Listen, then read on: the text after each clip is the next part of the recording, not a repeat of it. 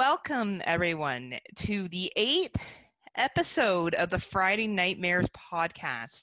I am one half of your hosting team.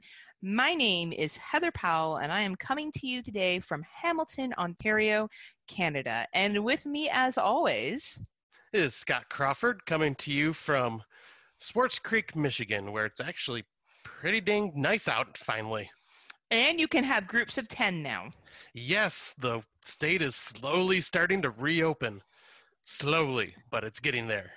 It's exciting time because this week our groups are still at 5 unless it's been raised today. I haven't checked the provincial announcement yet. But we've been able to open retail stores with storefronts today, and you've been able to go in them. Oh, nice. Yeah, so it's working there.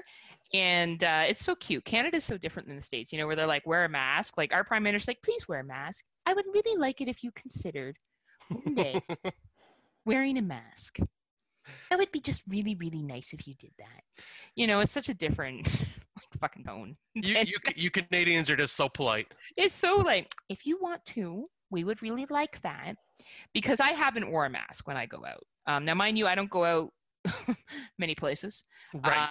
I haven't stepped foot in a store. I think last week I went to a grocery store to pick up pancake mix, and that was the first time I had been in a store in 2 weeks. So there's a lot of doing that whole grocery gateway, which is for us, it's delivery of groceries, and the LCBO, which is our liquor store. We all know I like to go to the LCBO. And you got to at least bring it up at least one episode. I know. I always have to talk about my drinking at least on one episode. That's okay. That's how I roll. It is what it is. But I don't go out much, so I don't feel the need to wear a mask. But if it became mandatory, I would wear one, if it was required. Right. Yeah, because for right now, I think it's by store mandate here. So, if a certain store says you must have a mask on before you enter, they will not serve you. They're allowed to not serve you or anything like that. So the gas station right down the road from me, every morning that I go to before I go to work, they have a mandatory wear a mask before you come in. And apparently someone tried this before, but there's even a sign on the door and goes, no, using your shirt over your face is not allowed. So apparently someone tried doing that. So that is so me. I'm not someone that would try doing that. I feel like they made that sign even though I'm not in Michigan right now, because someone like me tried to do that. Yeah.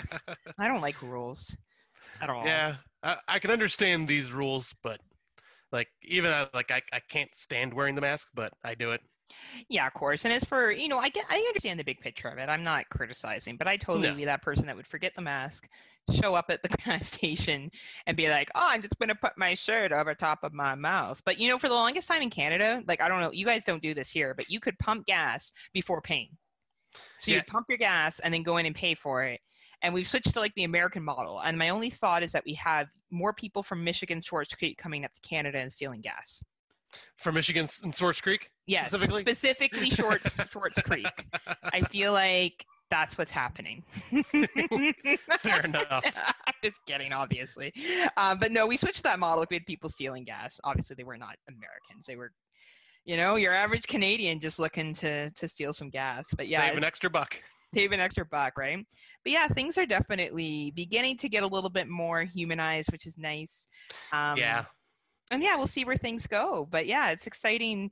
It's exciting time. So weather's getting better. Happy Memorial Day weekend to my American brothers and sisters. Happy Memorial Day to you, Scott. Well, thank you very much. Yeah, got let out of work a half day early, which is not normal for this job, but I think it's because of the fact that we're essential workers and the people that are there are still, going in every single day. So I think it's their way our company's just saying thank you.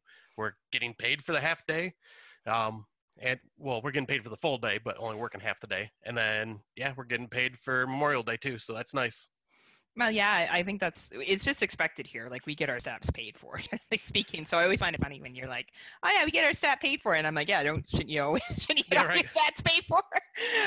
It's an interesting change, but yeah. So happy Memorial Day or past Memorial Day, because this will come out past Memorial Day, but I hope all my American friends are doing well and all that kind of good jazz. Yeah, and you can definitely tell it's Memorial Day weekend here in Michigan, because the entire I-75, our expressway going north, was completely bumper to bumper my whole way home because they are trying to go all the way up to the UP for their up north vacation.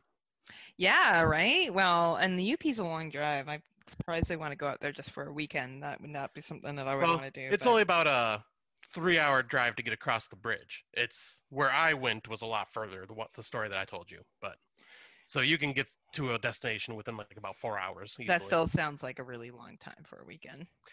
Well, I mean, you've kind of did it for coming to visit me. Yeah, but there's a reason why the border's closed now, because I will never be doing that again. Now that we can forward online, we have no reason. Actually, who knows when I'll be in the States again. Our borders are closed at least till June 21st, so we'll see. Yeah, I'll say here's still fingers crossed for Fozzie in July, at the end of July, but that's getting less and less likely at this moment. But yeah, fingers crossed. Yeah, we'll see what happens, right? Anyway, I think we bullshitted enough. This is a lot of bullshitting that we usually don't go this far into it. So we should jump into our topic at hand. So as always, we like to discuss the new 2020 movies that we are watching, and then we'll get into our podcast, and then we'll get into our topic. So I do want to state what our topic is up front. Our topic is about sexualities in films, and we're going to be specifically looking at sexual assault in horror films, the progression of it since the 70s, 80s, 90s, and where we see it going today. And I think I haven't told this part to Scott, but we probably will include some websites about, if you've been a victim of sexual assault and stuff, because I am very well aware of the fact that this topic could trigger somebody. And, obviously I would want those resources there just in case someone is triggered. Oh, absolutely. And I also want to just take a quick second to acknowledge all of the male podcasters in the Horrorphilia and Legion Network. As a female who is still very new to this podcasting community, I have nothing but respect for how every single male has talked about rape revenge films, their opinions that have been reflected on it. I think they have handled the topic with a huge amount of maturity, respect, and dignity. All I wanted to do with this topic that was different was come at it from a female perspective. That was the only difference I wanted to bring, but I really wanted to acknowledge and thank every single male podcaster on the Horrorphilia Network, on the Legion Network, and some independents like Horror for Dummies, Horror Returns, particularly the ones that I've listened to that have even gone into this topic. Every single one of them has handled this topic with so much respect and dignity and compassion, and that really sums up the character of the podcasters that we have in these communities, and we're really lucky to have them. Yeah, I completely agree. So anyway, I just wanted to say that up front. So we'll be talking about that, and then we'll be moving into our newest segment, which is Into the Dark.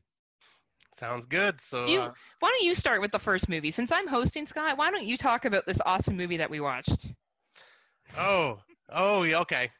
So our first movie that you and I watched, I think we just watched this last Sunday, was In the Trap. Now I've been hearing good things about this through a couple people in the podcasting community, so I figured this would be a fun one to check out. And yeah, I was not really a fan of this one. It became way too predictable, but it's pretty much about a guy that isolates himself in his apartment and like deals with personal issues and more religious aspects. Mm-hmm. And yeah, the whole religious tone of this was like in your face. And some of these films, like, I can get behind, but this one, I don't know. It just didn't work for me. It felt like every other type of film like this that I've seen. And then when the quote unquote twist happens at the end, that once again Heather called. Yeah. Was so smart. You so smart. But that I am so sick of that type of twist. Yeah, it's so, and I didn't even understand the ending. Like not to give too, we won't give spoilers, but the ending to me, I was like, what? Really? So nothing else made, like, it just, the acting was decent enough. I don't think it was a super high budget movie, so I think they used their money well, but I didn't overly enjoy it at all. It was just there. It was fine. I think we paid for it. Yeah, we did. Yeah, and that's, would I pay for it or recommend people paying for it? No. Unless you're getting it for like $1.99.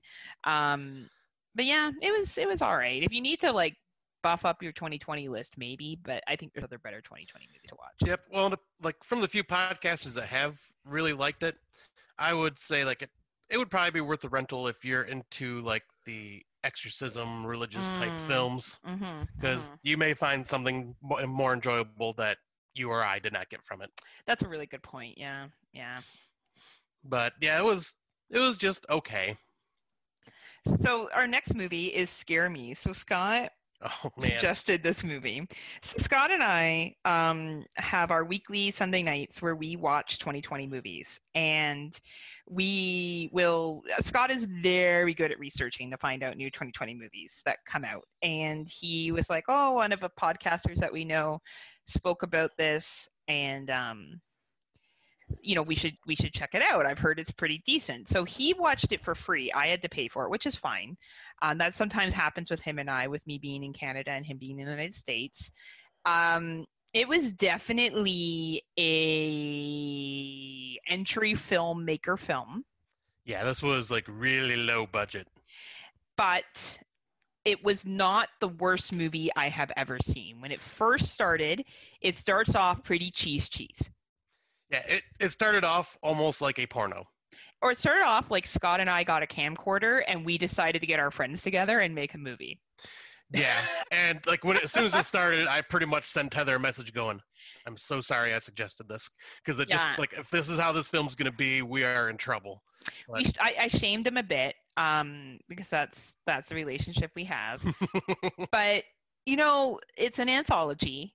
And the stories weren't that bad. I feel like what they did was the wraparound was low budget, but the stories, they actually used their money wisely. Yeah. And they put good effort in. Yep, I completely agree, because, the wraparound was very cringy, especially the first half of it. Like, the later half, it got more interesting and was more enjoyable, but man, for that first half, I thought we were really in trouble. And then when that first story hit, like, it really pulled us both in. And I think there's like 3 or 4 stories besides the wraparound. And each story was pretty good on its own. And then like the wraparound itself kind of picked up its pace a little bit towards the end, which definitely helped it for me. I would say, and there was one gentleman in there whose acting stood out to me, who I think has potential. The rest of them, I think that's great that they got some experience and maybe they'll get better. But there was one guy in particular that I was like, you got some talent. I could see you going forward. Yep. Yet again, know your expectations. I think if you go into this knowing that it is a low budget, definitely somebody's like first kick at the can with filming, you will be not disappointed. The mini stories are great for what they are. The acting in them is decent. There's one really good one that I liked that I was kind of political, and I thought that it was really well done. That one was really good. I know I like politics now. It's not over politicky, but it definitely ties into Black Lives Matters. Definitely. I was really, really happy with that. Yeah, there is one stipulation that we should say. Apparently, there are 2 movies out this year called Scare Me. And this is where we weren't sure which one the person that we were talking to suggested. So for anybody that's interested in the one that we're talking about, it has like a purplish pink neon cover with a skull with glasses. The glasses are cool too. The glasses are, actually instrumental throughout the film. And yet again, for go in this knowing your expectations. It's low budget. Think of it like a student film, like somebody getting their first kick at the can, and I think you won't be disappointed. I'm happy I paid for it because I feel like these guys put a real effort forward, and I'm happy to support that. Yeah, same. That like I said, I was a little bit worried in the beginning, but then once it started going, though, I was perfectly fine with it. It was worth the rental, and it had some good elements to it. And like you said, this is a good way to watch to learn how to do a independent film. Absolutely, and I had no problem supporting these guys. Like, if I had to choose between this and Wakefield Project, this was much better. Like, night and day better. Yeah. And I think Wakefield had more money than Scare Me did, And I just think Scare Me just used their budget better. They just knew how to use the money where it counted. Yep, they definitely did. Yeah, and the next movie you and I ended up watching, this one we watched this last Sunday as well, was Bit. And we fought about this movie. We kind of did, actually. And we didn't kind of did. We fought about this movie. Yeah, so if you hear this, Nudie, there's one that I don't agree on. I'll let you talk about it, though, Scott, and then I'll chime in. All right, so pretty much this was about as far as I could tell, a all-female version of Lost Boys. Yeah, that's a good way to describe it.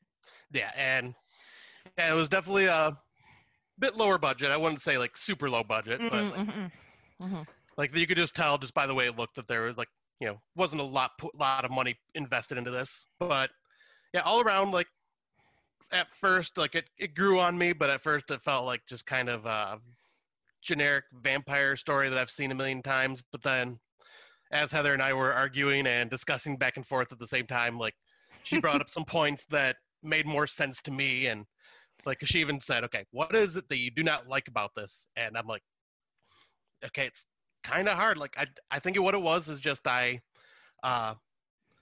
this one just didn't connect with me nearly as much as it did with you. There was and I can't say there was anything actually wrong with the film. And I think, Tammy talked about this on the Rotten Round Table. And actually, I think she brought it up with you on that episode. And she said females may like this more. Yeah. Because it is very female-centric. It is based within the LGBTQ. Thank you, community. And to me, it's the same quality of a Hulu Into the Dark. If you like all of the Hulus Into the Dark ones, and I've only seen a couple, and I liked both. Like, I liked After Midnight, and I liked Valentine. I thought that they were fun, fluffy, easy to watch. This, to me, could be a Hulu Into the Dark. Yeah, and that is pretty much right when you said that is when it this makes a lot more sense now to me. I would never put this in top 10 for me. It would not fall there because I don't think that it is that overly well done, but I thought the young ladies did a good job. I thought it was interesting that they came to it from a different perspective. I thought the effects were very Hulu. Like, it was very Hulu effects. Like, I kind of felt like I was just watching Valentine again, only slightly different, with vampires and stuff. And that's okay. I definitely think it's worth the rental. I paid, how much did we pay for it? I'll say I'm not sure what you paid for it, but I ended up paying $7 for it. Yeah, I think I paid $7 as well. I have no regrets. I did it first, but then as we were talking, I was like, okay, like this was fine. It was worth the rental. Yeah, I think that definitely I would say rent it if you really like the Hulu Into the Darks, all of them. Yeah. If you're like, I only like one or two, it may not be something that you want to watch. But if you were like me and you thought the Hulu Into the Darks that you've seen are fun or fluffy, easy watches, and you want something that's an easy, fluffy, fun watch, go for it. Yep, exactly. That is a great way of just saying it. So the next one is Swallow, and I swear to you, Scott, I read this and all I could think was swallow, follow, worry about, and like start singing. Sing with my love. Right? God, you can tell what year we were born. Yeah. Great movie. Now, is it horror? ? What do you think, Scott? Yeah, this one was this could have totally fit in our is it horror category, like if we had seen it like back then when we did our first episode. Because yeah, this one is a tough one that could be debated over and over again. But I think it is. It's on that border, and it leans a little more on the horror side. But I can't really get into too much detail without like spoilers. But I think it's partly to do with the relationship. Mm-hmm. That's kind of where I see the horror in it, and like. Yeah, it's a theory about female oppression, right? It's about female oppression and this individual trying to take control of her life where she can. And some of the things she does are horrific. So I would completely understand if someone said to me, I don't consider this a horror film. Yeah. I wouldn't argue with them. I saw it as a horror film simply because it had themes that speak the Heather language. Oppression, societal norms, doing something to disrupt societal norms, but in turn creates harm to yourself. It's well acted. It's slow, but it's not slow. Yeah. So you got to really like character development. You really got to really like plot development in order to enjoy it. And very realism horror. Like, this isn't like your fantasy horror. The more I watch different films, the more I'm beginning to learn that there's horror that is based in reality and horror that is reality on steroids. Yes. And this is very much a horror based in reality. There could be, and there probably are people that do this. Yep, exactly. And why they do it is probably very similar. So that would be probably how I would frame it to people if I thought, if you liked Vivarium, you may like Swallow. I think people who like that will probably like Swallow. Yeah, that is a very excellent comparison, because especially for the people that also the people that think Vivarium would be considered horror would probably also consider Swallow horror. Absolutely. And absolutely. Yeah, I highly recommend this movie. It's really high up on my list. I can't remember if it's in my top 10. I don't think it is, but it's like still way up there. And it's in my top 10, and yet again, I think that has to do with me being a female. Right. I really do. And also when I watch this, not to give too many spoilers away, it really reflected my marriage, which was not healthy towards the end of it. And I really could understand what the pressures that the female character was feeling. So yet again, that personal connection to it is probably what made it more horror for me, because I was seeing my life enacted on film. Minus, I didn't swallow things like tax and stuff. And I'm not giving too much away there, because it's pretty clear if you even read a brief synopsis that that's what happens. Right. I did not do that. But there were other things in that film that really spoke to me. Yep, and I can see that. And I just looked, and it's my number 11 right now. So that's pretty high. It's like how After Midnight was high for me as well. Only for you, it was higher. Yep, exactly, because of the personal level connection. Exactly. Yeah. And yeah, I think the next two are ones that you've seen, and I have not. Oh, yeah. So Monstrum is a movie that is currently streaming on Shudder, and I believe on Canadian and American Shudder. Yep. Which is, always magical. So very, very good film. It is a Korean film. I believe it's Korean. Yes, South Korean, I think. South Korean film. Yeah, probably not from North Korea. Right. Right? South Korean film. It is in subtitles. It's a creature feature. Fresh cuts. Recently, Mike Venom and Don and Ellie did a phenomenal job of covering this movie. I think if you enjoy creature features and you like the whole, quite literally a monster story, it's a really good movie. It's fast paced. There's some excellent action scenes in it. Yeah, there's some cheesy CGI, but that doesn't take me out of a movie. I don't care. Right. I can watch some pretty crappy CGI films and still have a good time with them. I don't think it's at all, detrimental to the film. I would say if you like creature features, you don't mind subtitles, you got some time on your hands, it's on Shudder. It's currently not in my top 10, but just above my top 10. So I think 11 or 12, it's high up. I really enjoyed it. Has me really excited, because that means it may be in my top 10, because when I watch it, because this already is the monster creature feature type South Korean film. I'm a big fan of their films, but it also has another level to it that I really enjoy, and that's the period piece of the 1500s and stuff like that. So I'm this might be high on my list. I have this feeling it probably will be. Yeah, and I could see why it would be for anybody. It's a really good film. And it's great that it's on Shudder and that it's streaming. And I want to just go back to Swallow for a second. That is available on iTunes in Canada. It's not available anywhere else right now. Yep. So if you are interested, you need to get it on iTunes. Yep, and for the US, it's on Amazon to rent. So, but yeah, I definitely recommend Monstrum, and I think, Scott, you will dig it. I think you'll dig it more than me, and it's just because I think it's more up your alley, but it is a really well done film. Yeah, I'm looking forward to checking it out, and I'm hoping by this weekend I will, so I can get back to you on it next week, or next episode. So when Scott and I also talk about our top 10, Scott and I have watched 56, I watched 56 2020 watches. Yeah, but I'm at 54. Yeah, so like we've seen a lot of movies, right? So it's something, if we say something's not in our top 10, we're not trying to say it's a bad film. We're just saying it didn't resonate with us the most. By no stance, because it's not, like if it's in our top 20, I would say it's solid. Yeah, and I was gonna say if it's not in our top 10, that like and it's like still high up there, the way I look at it, it just means there's a lot of competition with the films we've already seen. Yes, and we've noticed like we're going to actually get a little bit more selective in our watches now, especially if we have to pay for them. Not if they're free, but if we have to pay for them. If they're on Netflix or Shudder or whatever, then that's not as bad, or Prime. Though Prime in Canada sucks. We don't get anything fresh. Well, Prime in the U.S. isn't much better. Like we get a lot of like someone made something in their kitchen and was able to upload it onto Amazon type films. So oh man, yeah. Like I used to think Prime was going to be sick, and then I would turn on some videos and I'm like, did someone film this with their iPhone? Yep. Right? Like, and a shitty iPhone too, like an iPhone that's like 5 iPhones ago. Right.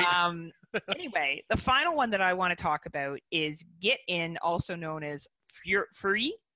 And it's 2019. It came out in France.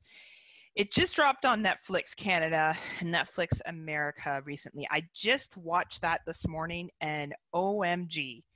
It went all the way from number 56 to number 1 on my list. That's incredible. Yeah, it hopscotched over everything else. I was so enthralled in this movie that I couldn't look away. And if I did, I would rewind the movie to see what I missed. Oh, wow. And Scott knows how much I don't like doing that. Yeah. So it's the basis premise of this is a couple goes away on vacation. They let their nanny and her husband stay in the house for the summer that they own because the nanny and the husband have been evicted. They come back, and the nanny and the husband won't let them back into their house. And this is a private residence. It's a gated residence. And they basically they start off with going through these legal battles to get their house back, and then obviously things take a turn from there. And there is some very interesting characters that are in it. There is some hardcore violence that occurs in it. Lots a graphic nudity is in it.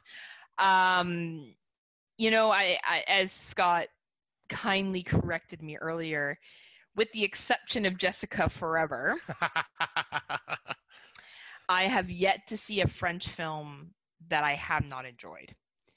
And I just feel like the French and Spanish seem to really hit it out of the park. Mm-hmm. They just platform blew me away. Therapy blew me away. Blind Son was an excellent film. I can't remember the other one now, but the one with the 3 boys. Oh, Among the Living. Among the Living. Like, excellent films. This one is no exception. It will stay in my top 10. Whether it stays number 1 or not, it will all depend what comes out in the next couple of months. But on Netflix, it is amazing, and I highly, highly recommend checking it out. Yeah, and this is one that I remember briefly hearing about by someone, I forget who, and then you talking about it today, and with you saying it's your number 1, yeah, this has got to be watched really soon for me because I am very curious. And to make it easier on Netflix, if you go to Netflix and you click on latest, you can get all of the newest films, so comedies or anything like that that has been released. Makes it a little bit easier to identify those horror films that you may be trying to find. Because Shudder's really good with, like, you go to Shudder and you go to movies, it's usually like whatever's new is top category. Netflix, you kind of have to dig a little bit. I'm currently watching a Hindi film. It's okay, but you really gotta like Bollywood. It's like a lot. Very Bollywoody. But definitely with this other one, like if I could find it on DVD, I would own it. That's how much, and I don't buy physical media. Yeah, I was gonna say, and that's saying something because you don't buy physical media at all. At all. I have zero interest in doing that, but I will be heartbroken if I can't find a way to buy this movie and have it again. Yeah, because I think the only other movie I've heard you say that about was Live Scream. Live Scream, Mother of Monsters. I think anything in my top 10 I would have as physical media. Yeah, that's pretty good reason to be in top 10. Right? And yeah, that Hindi one, is that a 2021 or is that just... It's a 2020. Oh, nice. It's called Psycho. And it's okay. It's long though. It's 2.5 hours. Oh boy. So I'm gonna see if it gets to if they start dancing and stuff in it. I don't know if I'll be able to handle that. My ex-husband was South Asian, so I've seen a fair amount of Bollywood films with my ex-in-laws. So yeah, we'll see where it goes from here. Right. Makes sense. So yeah, I guess that'll be the end of the 2020 list, and we can jump into the older films. Up top is a lot of the ones that you watched, so I'll go down to a couple, because it doesn't look like I watched nearly as many older films as you have. Yeah, you haven't watched that many movies. Surprisingly, yeah, work has just been a little bit more busy, and then I got distracted a couple days by watching YouTube videos instead, just because I wanted to switch it up. Fair enough. But yeah, I guess the first one I want to bring up, Pontypool from 2008. Man, I have been told to watch this movie multiple times by multiple different friends of mine and podcasters, and I've heard another couple Cinema Psyops. I'll give a shout out there. Court Psyops and Matt Psyop covered Pontypool, and that was what really sold me on wanting to see this film. And when I seen it was playing on Amazon Prime, I knew I had to watch it. And what a freaking amazing movie!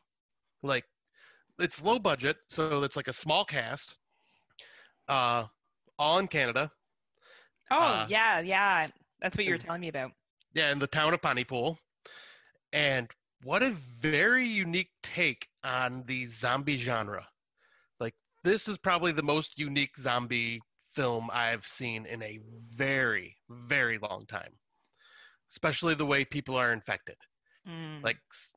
It's 12 years old, so I can get into it a little bit, but pretty much the English language is certain words in the English language will infect you. And it's very weird, but very unique. And it deals with these people that work in a radio broadcast station, and they're doing their morning radio show, and they're hearing about the incidents that's happening outside the world, and it's pretty much it's just what's going on inside the radio station. You don't see the outside world or what's going on out there. So very that sounds really cool. Yeah, it's low budget, but once again, they use their budget perfectly. That's amazing. And it is creepy. And yeah, like I say, it's a very well done movie. This is a 10 out of 10 film for me. And I don't wow. And I don't give out 10 out of 10s lightly. And this one I was just yep, I have nothing wrong with this film. It is just awesome, and I would own this. That's amazing. You made me want to go back and start talking about Get In again. God, I love that movie. He's a 10 out of 10. I'm that movie too is a 10 out of 10 for me. I want to go back in time and just continue to talk about this movie because I loved it so much. And that's kind of how I am with Pontypool. So that means right? I watch Get In, so you and I can discuss it like crazy, and then you watch Pontypool, and then you and I can discuss it. It's a Canadian movie. Exactly. If I don't, my citizenship's going to be revoked. Right, exactly. You have to do this. But yeah, that sounds really awesome. It sounds like it. I love when, you can be low budget and use your money well. And you knock it out of the park, and it's awesome. Yeah. Awesome. Yeah, this is better than a lot of the big budget films that I've seen. Movies like The Turning. What a waste of money. Yeah. What an absolute, or The Grudge. What a waste. If some of these movies that don't have the budget but were so much better had that budget, think about what they could have done. Oh, absolutely. You know what I mean? Especially if you had the right script writers for it and everything. If you had everything perfectly these indie, some of these really good indie films do, I would love to see. And just the money. Yeah. All they need is the money, right? But well, and there's one thing I want to bring up too, with the indie and big budget. I see an issue that always happens with these big budget films where when they have all these millions of dollars to spend, certain filmmakers lose their creativeness. because when you are working with a much smaller budget, you are forced to get creative to Yeah, make that's your a good budget point. meet. So I feel like a lot of big budget films lose that because they just have all the money in the world to spend on it. Yeah, I think you make a really good point there. Yeah, absolutely, absolutely. So I guess we'll keep kind of around that same year. I'll talk about The Collector. Nice. First time watch for me, heard a lot about it, seen the cover art for years, never got around to watching it. Like, talk about a movie where the villain becomes or the antagonist becomes the protagonist. Yeah. Right? And then it's a gore fest. Oh my goodness. And not a happy ending at all. No. So really enjoyed it. Really well done. I haven't watched The Collection, I think it is. Is a sequel. And so I think you would like that one even more. So I'm going to watch that one eventually too. But yeah, I would say if you skipped over this movie and you like Saw or you like any kind of, I don't want to say torture porn because people aren't, well, there's traps and stuff like that. So I guess maybe you could call it torture porn. Yeah, I'd call this like a torture porn home invasion film. Yeah, I think that's a good, yeah. Or what was that other movie that came out about the blind dude who's guarding his house? Don't Breathe. Don't Breathe. I was going to say Don't Blink, but that's another movie. There's a lot of don'ts out there. Yeah. But yeah, if you like Don't Breathe, I would say The Collector may have inspired Don't Breathe a little bit. Like, to me, there is some similarities. Obviously, they're not the same movie, but there's a little bit of a similar, going into a house and booby traps and stuff like that. So yeah, it was really good. Enjoyed it. And I believe I watched it on Shudder. So it should be on Shudder Canada. Yeah, but I can't remember. I think it's on U.S. Shudder as well, but I can't remember off the top of my head. But yeah, the next one, since we'll just go with like the years pretty much, I'm going to do Stakeland from 2010. Now, this one I have avoided because of the title. It just sounded corny and cheesy, and I'm like, okay, I won't waste my time with this one. And then I started hearing people talk about it and like talking about it highly, and I'm going, okay, now I'm curious. And I seen it was on Shudder, so I decided to give it a watch. And yeah, don't take this title seriously. Just check it out because it's a really violent vampire movie, and like it's some of the way these vampires are horrific. Like, really, yeah, they are like terrifying vampires. But yeah, the character development in it is really good. The effects are really good. The story is pretty cool. And it kind of does what I like, which is shows like when this happens and then like the aftermath, post-apocalyptic style afterwards, like all in one movie. Like, cause there's zombie films that usually would do like, oh, the zombie infestation has already happened, so this movie starts afterwards and it's only post-apocalyptic. I like movies where it shows the incident happening and then the aftermath as well. I like it all wrapped into one film. And this one does that. And I highly recommend this. It was a really fun, gory vampire film. Awesome. I remember you told me about this, and I was impressed to hear that because I remember hearing about Stakeland as well, and I think I just didn't watch it because I don't know if I had access to it. Like, I remember hearing of it, and I think before doing this challenge of first-time watches, and only doing first-time watches, it was very easy to just watch Friday the 13th again for the 18th billionth time. Right. Or, watch whatever film is your favorite for the 18th billionth time. And I'm not saying that you can't do that, but I just feel like for me, I will probably never go back to doing that again. I will probably always look at doing more first-time watches unless something is a tradition. Like, I'll be honest, Friday the 13th hasn't changed. I don't need to watch it another time. I really don't. Like, right. And I'm not cutting up people that do. Do you do what you want? But it's not like the plot's going to change. Okay? Like, right. It's going to be the same. And I just feel like I have a better appreciation now for film.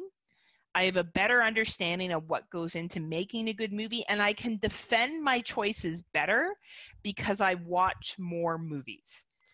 Yep, I'm completely agree because Yeah, until you brought this challenge up to me, like the only the only first time watch stuff that I would do would be mainly the stuff that would come out during the year, and the occasional older film like that I would try to watch during Halloween because I would challenge myself to watch some films I've never seen before. But other than that, it would just be comfort movies, and I would just throw on Sleepaway Camp 1 and 2 or Friday the 13th or whatever just because they're comfort. I know them, they're familiar. Nothing wrong with that. I love doing that. But I agree with you. I think from here on out, I'm going to stick to watching as many first time watches as I can. Maybe like if I ever have that like urge, like, oh, I would really like to see The Thing again just because it's been a while. Sure, I'll throw it on. But like, I think mainly I'm just going to stick with first time watches though, because I am loving just like learning about these films that I have missed and kicking myself for a lot of these films that I've missed.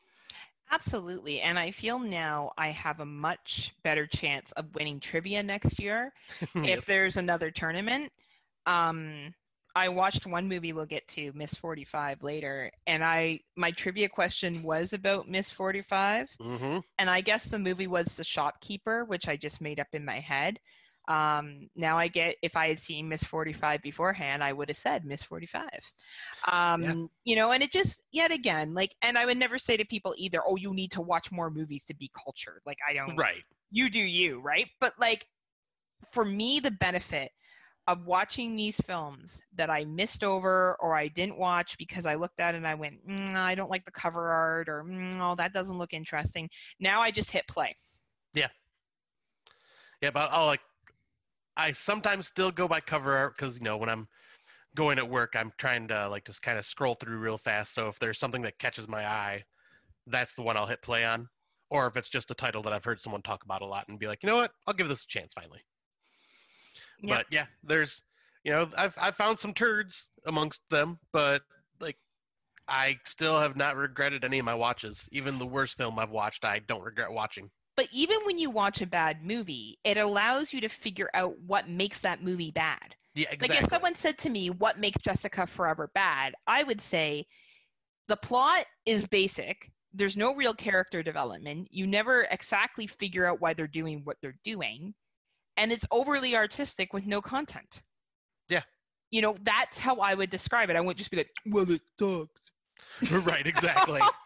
Like now you have a reason and a basis for like why you like films, and you learned and you'll start to realize, oh, well, this is a genre that I never thought I was going to like in horror. And you start and getting I appreciation for that appreciate too.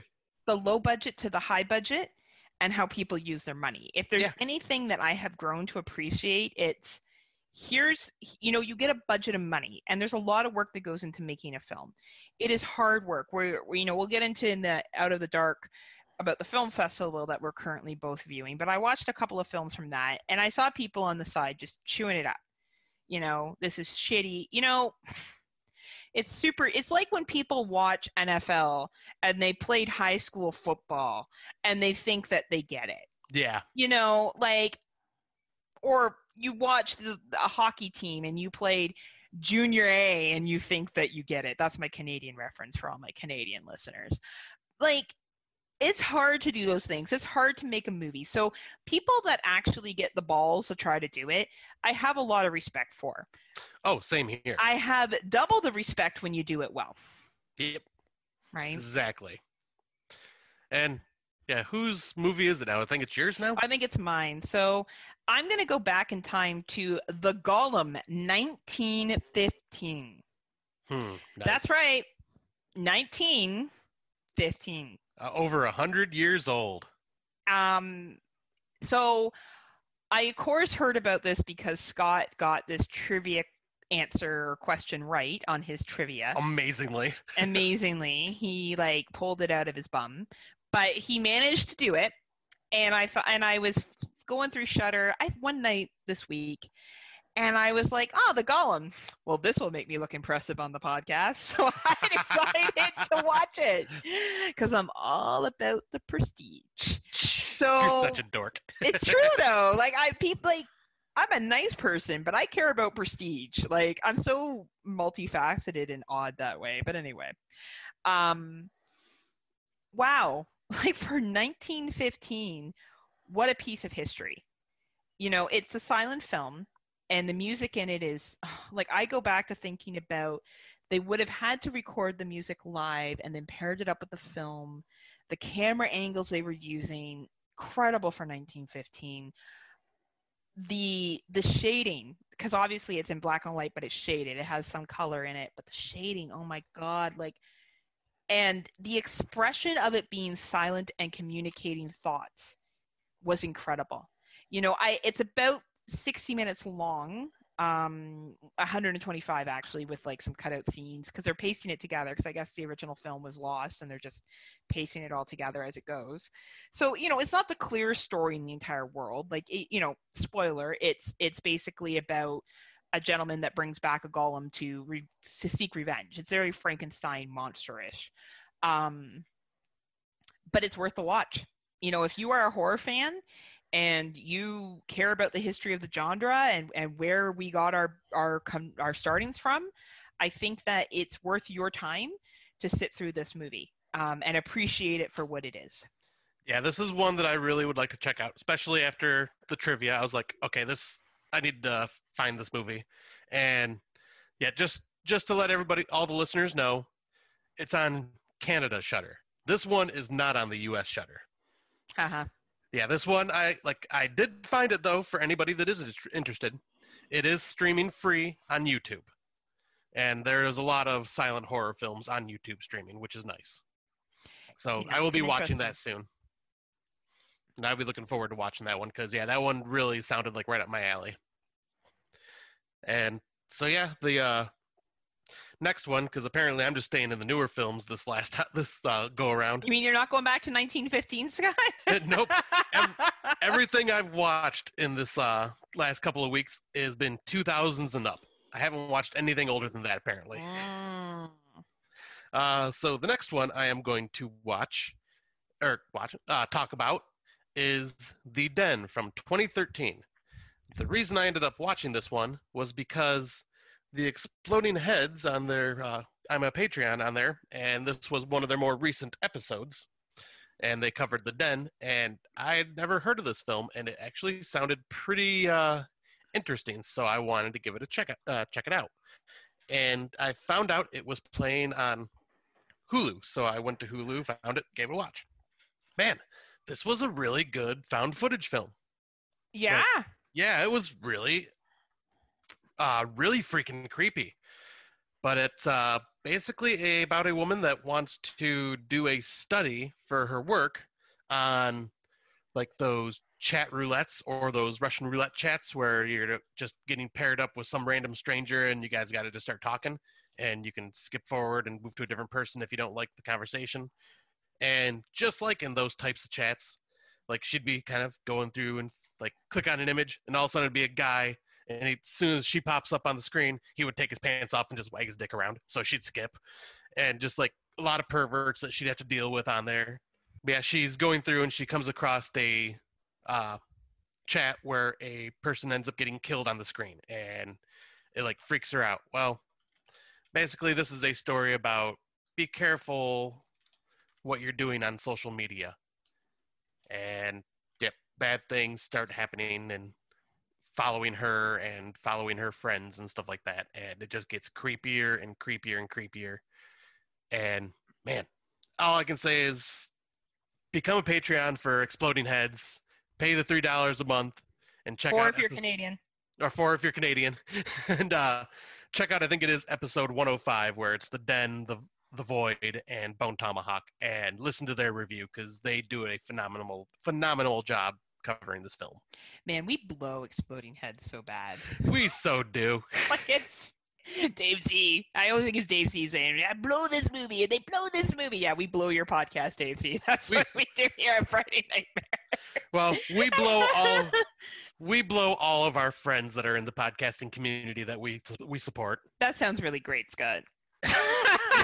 Yeah, maybe the wrong choice of words, or I hope you right leave that choice. in there. That was amazing. Yeah, please leave that. Let's see if we get more viewerships that way. That's awesome. Of course, I'll leave that in there because I'm not even gonna go there. I'll stop.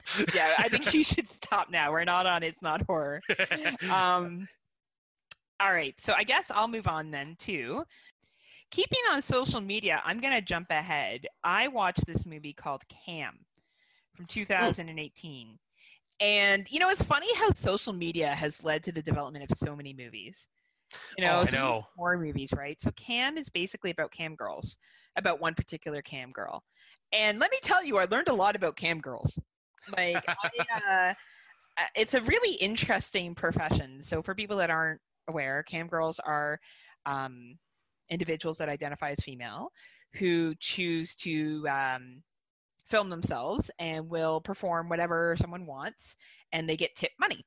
So it doesn't necessarily have to be sexual. It could just be talking. It could be baking cake.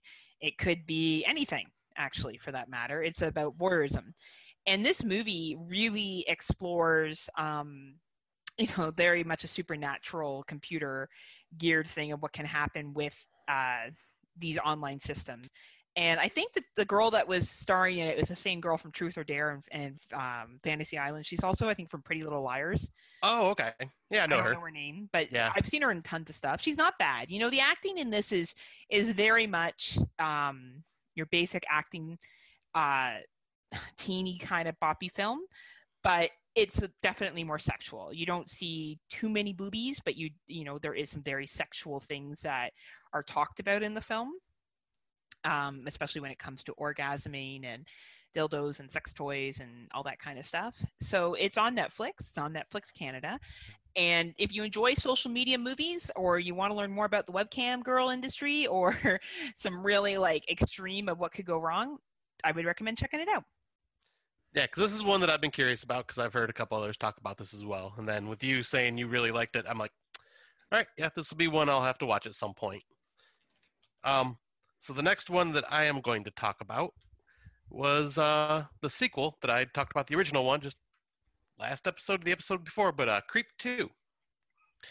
And wow, once again, another movie, and the sequel to this movie, just as good as the first film.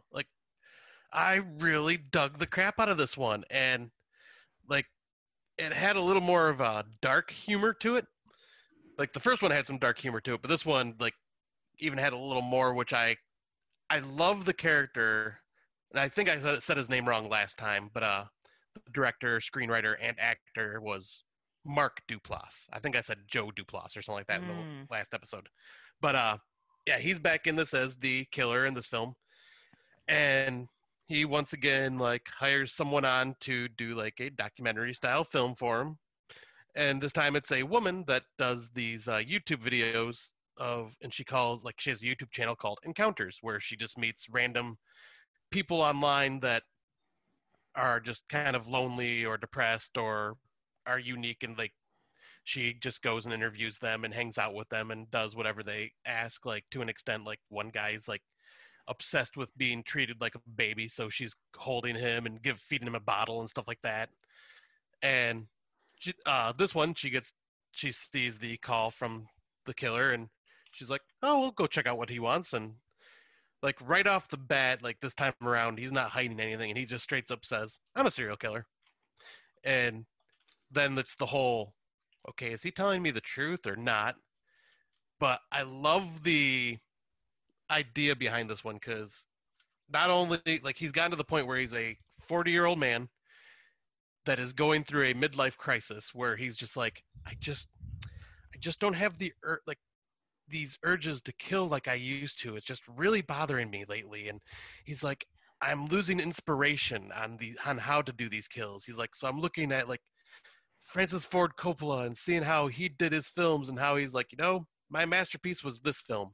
But you know what? I'm going to keep making more films and keep trying. Maybe I'll hit that success again. He's like, and that's kind of what I want to do. And but it's him talking about being a serial killer. And that's interesting. Yeah. I was I really thought this story was very unique and kind of a interesting take on the whole thing. And the dialogue between the two of the characters in this movie, because that's all there is these two characters, the whole entire film. And the dialogue between them is just fascinating and entertaining, and she gives it right back to him, where he doesn't even know what the hell, how to react to her or anything. And it just, yeah, they bounce off each other perfectly. Their chemistry is great. This is a high recommend as well. 9 out of 10 for me. Wow, 9 out of 10. That's hard for you. Yeah, and the first one was a 9 out of 10 as well. And they're both playing on U.S. Netflix, so hopefully Canada's Netflix has it, so you can eventually watch these. Hopefully, one can hope. You never know. Right? Canada Netflix. It's up in the air. Poor Scott. So anyway, Scott has 5 cats, and this one cat, I think it's Stormy, keeps walking in front of him and sitting on his lap right now, and it's pretty funny. He just keeps moving her, and she keeps coming back. It's like Pet Cemetery at Scott's house. Yep, she just never leaves me alone. All right, eventually the cats are just going to take over. Be a haiku of all the kitty cats overtaking Scott. And, well, just because Mark Nato loves to pick on me, yes, Mark Nato, Mr. Biff is around. Yep, Mr. Biff is around. That's true. If Stormy's there, then definitely Mr. Biff will be there too. Yep. I don't have as many movies to talk about remaining. I think I may just talk about 13 and 14 cameras together. So I watched 13 cameras and 14 cameras, mostly because I listened to its Horror for Dummies. Shout out to Horror for Dummies. They did a great little thing on kids on bikes. Oh my God, it's so funny. Yeah. It's so good. Anyway, Daniel, Mr. Luffy, has seen 13 cameras, and he talked a little bit about it, and I thought, oh, I'll watch it, and I enjoyed it, but he's right. The main dude in it is a total mouth breather. He just kind of like breathes out loud for the entire movie. Oh, like the antagonist? Yeah, and he looks like he hasn't like showered in like 18 Oh, years. he's gross. Like, it's so, like, the actor does a really good job at coming across as a complete like freaking creep, you know? Like, you would look at this dude and be like, oh my God. Like, he's creepy. So 13 cameras definitely flows into 14 cameras. So I would strongly recommend watching 13 cameras before you watch 14 cameras. Now, you can tell when they made 13 cameras, they weren't planning on making a sequel. Okay. Right? I find this a lot with a lot of horror movies, and Venom actually talked about it in the most recent Fresh Cuts episode, is that a lot of American films will sometimes leave it open. And they did leave it open, but I don't think they planned for it, because sometimes when they make sequels to these films, you're like, oh my God, like, it's not as good as the original, you know? Right. And I would definitely say 14 cameras isn't as good as the original. Is it decent and entertaining to watch? Absolutely. But is it as good as 13 cameras? Not so much. But I would say if you do watch them back to back, which I did, it's a smooth ride, and it will probably make more sense. Okay. 'Cause, yeah, I'm actually 3/4 of the way through 13 cameras right now. Okay, cool. And yeah, because I was watching it today at work, and then I came home and just haven't had a chance to finish it off before we recorded. But I'll be finishing that one probably tonight, and then watch 14 cameras like sometime shortly after that, just because to watch them both. Why not? And besides the gross mouth breather antagonist, man, the husband in this film, oh, I can't stand him. Yeah, he's not really a nice dude, huh? But like, oh, he's a piece of shit.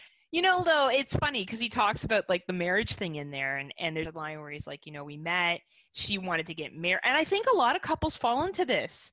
We met, we had a good time, she wanted to get married, we got married, she got pregnant, and now everything's changed. Yep. And not to get into too much marriage counseling, Heather, here, but I think that that's pretty common. I think a lot of times people meet, they have a good time, but they don't actually look to see if they have the same things in common or expect that things are going to change. And having a child is like the most difficult thing you can do with somebody. Yes. Is try to raise another human being. So I think they do a good job in this movie of reflecting that. So as much as he's a jerk, I do understand when he kind of goes into that diatribe of how people get themselves in that situation. It doesn't make it okay what he does, but I do understand how people will end up in those situations. Yep, exactly. Like, I've been there for the most part. For the most part. Mm-hmm.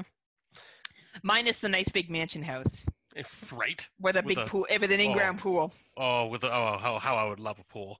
Yeah, no kidding, right? It's just you didn't want to clean it and do the work for it. You just want it to be there. Yeah, exactly. Because that's a lot of work. It is a lot of work. So yeah, I guess I'll just talk about one more film. And I will do the Clovehitch Killer from 2018. Now, if you've seen Summer of '84, you've seen a version of the story that is Clovehitch Killer. Because they both came out right around the same time, like in the same year, but just like right around, like within a couple months of each other. And I think we're pretty much filmed like almost the exact same time. So there's like no way they copied each other. But yeah, this one. Is this like, what is it, The Burning and Friday the 13th too? Kind of, yeah. Is this like the same thing? Oh, cool. Yeah, kind of in that way, like in that aspect, except for this one's not based in the 80s. I think it may be either 90s or a little more current. So they're not like, look at the 80s, look at my hair, it's the 80s. Yeah, Oh my God, it's the exactly. 80s. Okay. Yeah, and actually, now that I'm thinking about it, yeah, I think it's more modern. I think it's more of a modern take on it. But this one, instead of like in summer of '84, where the kids are like, "Oh, is the neighbor a killer? Let's kind of figure it out." This one is my dad a killer? And like the whole, let's try to figure this out. Same idea. Yeah, I love it. But yeah, this one is, I would put it up there right with Summer of '84. Like, if you like that film, you'll like this one. This one's a bit shorter on the runtime, so it's better paced for me. So I think I might like it a little better. But yeah, if you are a fan of that type of film, like Summer of '84 and the like, then you probably will enjoy this. Nice. The only one that we watched together was From Dark, 2014. We didn't watch it together, but we actually watched that one. Oh, yes, Dark. yeah. Yeah, so this one is a creature feature. Yep. And I think it's Australian, isn't it? Or is it British? I think it's Australian. Okay, so yeah, I think it's Australian too. And so I guess it would be considered Aussie exploitation, which I'm just using that like term now because now we know what it is. I know, right? Now Derek told me, Derek B from Cinema Attacks and No More Room in Hell and a bunch of other podcasts. He was the one that coined that term, and now I get it. But yeah, it's a total Aussie creature feature film, and it's not bad. Like, it's not a bad film. It's entertaining. Yeah. My only complaint, like I have a complaint about this with a lot of horror films, but this complaint is so first world problem, and that is I'm watching it on my phone, and everything's filmed in the dark for the most part. Oh, so yeah. Very hard to see on my phone, like when I have it especially pushed back. So that's my complaint to myself. That's like, you watching it though, yeah. on a phone. Yeah, this is my own fault. Why like it's not against the movie, but yeah, this movie was pretty creepy. Like the monster in it was kind of frightening. The things that it could do, and kind of like, and it was pretty fast paced too. It was pretty fast paced, and like it kind of left at the ending, not knowing what was going to happen. Yeah. Would you consider that a Lovecraft movie? I was thinking about that because I remember you brought that up, thinking it might be. I don't know if I'd call that Lovecraft. Okay, see, I just consider everything I don't really get Lovecraft. That has creatures in it. So I don't know where the line is, so I'm glad that you clarified that. Yeah, I would say this one's like, I would say close to it, but I wouldn't consider it one. You know which one I thought was, and I'm just going to mention it quickly, Island Zero, 2018. It's on Prime. It's based out of these creatures attacking this fishing village in Maine. I thought that was Lovecraft, but I think if you watch it, you can tell me. Okay. Or the listeners can watch it and tell me. It's free on Prime. It is low budget with its acting and everything. Not the worst low budget movie I've seen, but definitely low budget. Slow burn. And the creatures made me think of Lovecraft. Okay.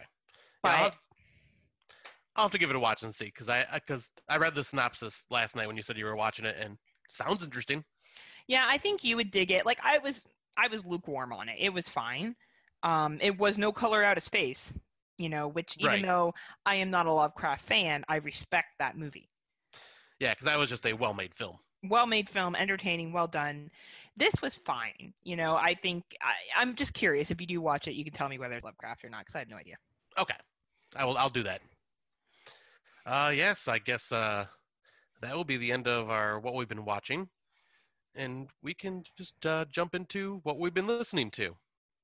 Yeah, absolutely. So what I just started listening to is Chilling Tales for a Dark Night, a horror anthology.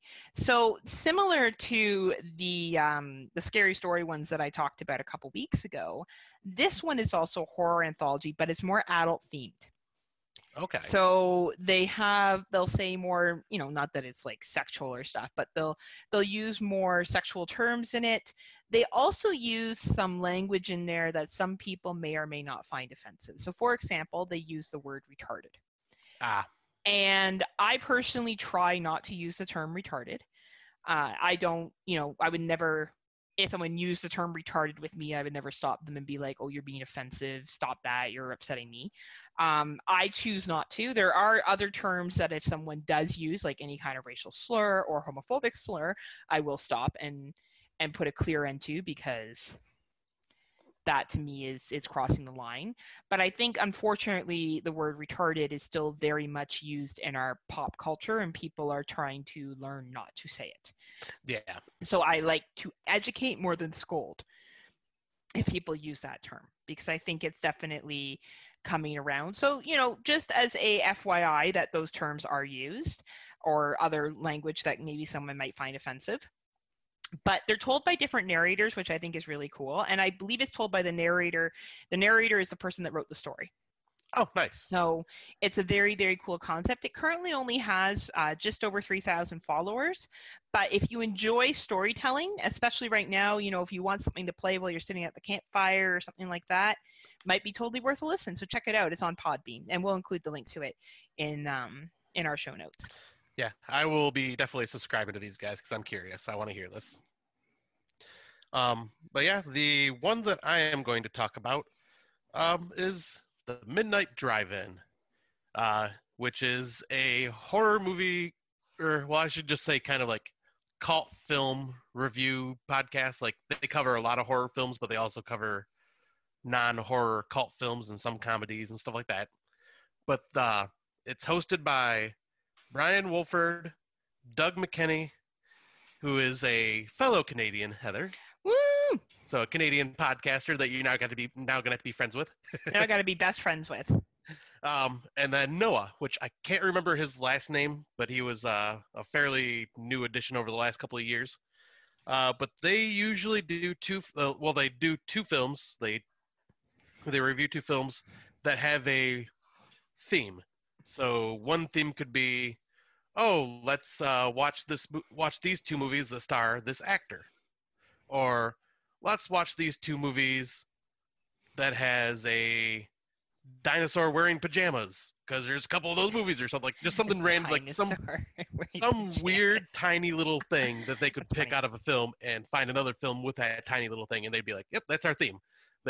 They're fun about it, and they are good at reviewing them. They each take their turns talking about the film and whatnot, and they also do a what they've been watching segment, and they cover pretty much all film genres when they're talking about what they've been watching, because they're comic book nerds, they're sports nerds, they talk about everything. Do they talk about magic cards and how they almost went pro? Nope, that's only me. Because in case the listeners really want to know, this is how cool I am. I almost went pro. There. Now Heather can continue to make fun of me over it. I don't make fun of you. I do think it's cool that you did that. I just tease you. I know you. Remember, I only tease people I like, so. Exactly. That's why I like to joke about it, because it's just fun. But they are back to the podcast. The Midnight Drive-In can be found on Spotify, iTunes, and most podcast catcher apps. I'm not sure if they're on Podbean. I will see, and if they are, I'll get the link there and share it. But I'll also share their other links. Awesome. So we'll take a short break now, and we'll hear from one of our fellow podcasters, and we'll be back with you shortly. Hey, Andrew. Hey, Maddie. Do you like horror movies? I sure do. Well, did you know that most horror movies are inspired by real-life horror? Really? Like what? Well, take The Shining, for instance. That's based on Stephen King's real-life addictions, or The Purge, which could be our country any minute now. Oh, and The Strangers, which is based on a real-life murder. People should be talking about these things. Hey, Guys. Oh, hey, Producer Michael. Hi. Well, I hate to break it to you, but somebody already is. It's you! That's right. We are Friday the 13th, the podcast where we talk about horror in real life and horror in media, all from an LGBTQ perspective. Because we gay, y'all. We are proud members of the Legion Podcast Network, and we can be found on iTunes, SoundCloud, Stitcher, or wherever your favorite podcasts are found. And follow us on Facebook, Twitter, and Instagram. Come along with us on this crazy journey, and as always, Get slayed. So welcome to our feature presentation. So right off, I want to acknowledge that this is a heavy topic. I already did at the beginning, and I want to thank Scott for coming on this ride with me. For a long time, I have wanted to talk about rape revenge films. I identify as a female. I identify as a heterosexual female. And this is a topic that I haven't heard a lot of females go into great detail on. I've definitely heard females talk about it, but I wanted to explore the academic side of it and how it affects film. And right off the bat, when I brought it up to Scott, he said yes, but I know that it's a topic that is hard for him for clearly, valid reasons why. Yeah, it's not an easy topic to talk about. Scott is a very respectable, kind human being.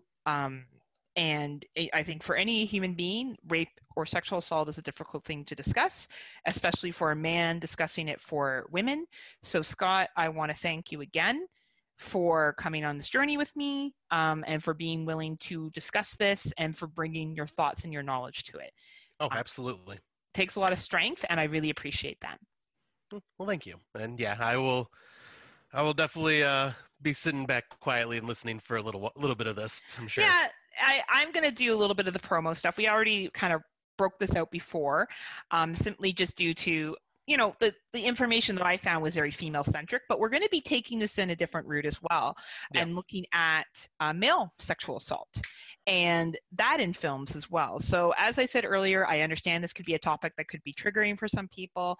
I will include some resources that I send to Scott for the show notes for individuals if they listen to this and it does trigger something and they need to reach out to somebody. So first thing we're going to look at is the definition of rape. So definition of rape is unlawful sexual activity, usually sexual intercourse carried out forcibly or under the threat of injury against a person's will, or with a person who is beneath a certain age or incapable of valid consent because of mental illness, mental deficiency, intoxication, unconsciousness, deception, compared to sexual assault or statutory rape. And then it kind of goes on to some other things of robbing, despoiling, or carrying away with a person by force. So that's the definition that we're going to be working with. I would argue that most films use that do rape revenge. Like, I think this is pretty accurate, Scott. Would you agree? Oh, absolutely, yeah. Okay. So a great article that was written by a PhD student at the University of Western Ontario is about rape revenge films. So this woman wrote a thesis statement, so a thesis dissertation, I should say, A Day of the Woman, Feminism and Rape Revenge Films. So she wrote this back in 2012.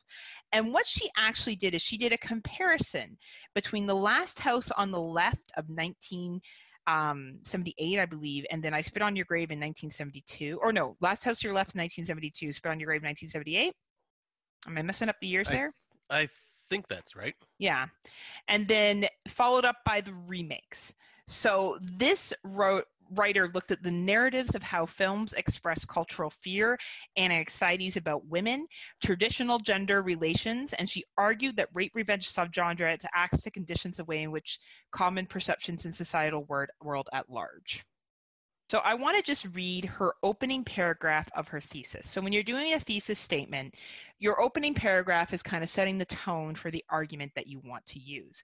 And what she was going with was a version of feminist horror. So feminist horror films are compelling, complex cultural objects. This complexity is due to two categories that are linked together in the name: feminism and the horror genre. So as we know, there's actually not a lot of women involved in horror, and we now have Women in Horror Month of February of each year. So we are beginning to see that kind of burst through a little bit more. But as she's writing this article, she's talking about how interesting it is that these two concepts are coming together. So the horror genre is often thought of as superficial without any cultural relevance. Indeed, the genre is seen to be propagated as a patriarchal perspective that offers no pleasure for or excludes the female spectator. So this has been a long growing thing, that females are not catered to. And I think if you listen to any podcast, and I listen to the gentleman talk about how hot women are, how great the tits were, as a straight female, I can appreciate the beauty of another woman. But I do have to expose myself to constantly hearing about how men feel about the female body, and how attractive they think tits are, and how attractive this is. You know, I don't get to listen to a podcast where I hear girls talking about guys' dicks the entire time, or how great their six-pack is. That just doesn't happen. It is very isolating for female spectators because of that. Over the course, the category of feminism is not without its own complexity and problems. Debate about what feminism is, or who feminisms are and what they believe, have raged through the first, second, and third wave of feminist social movements.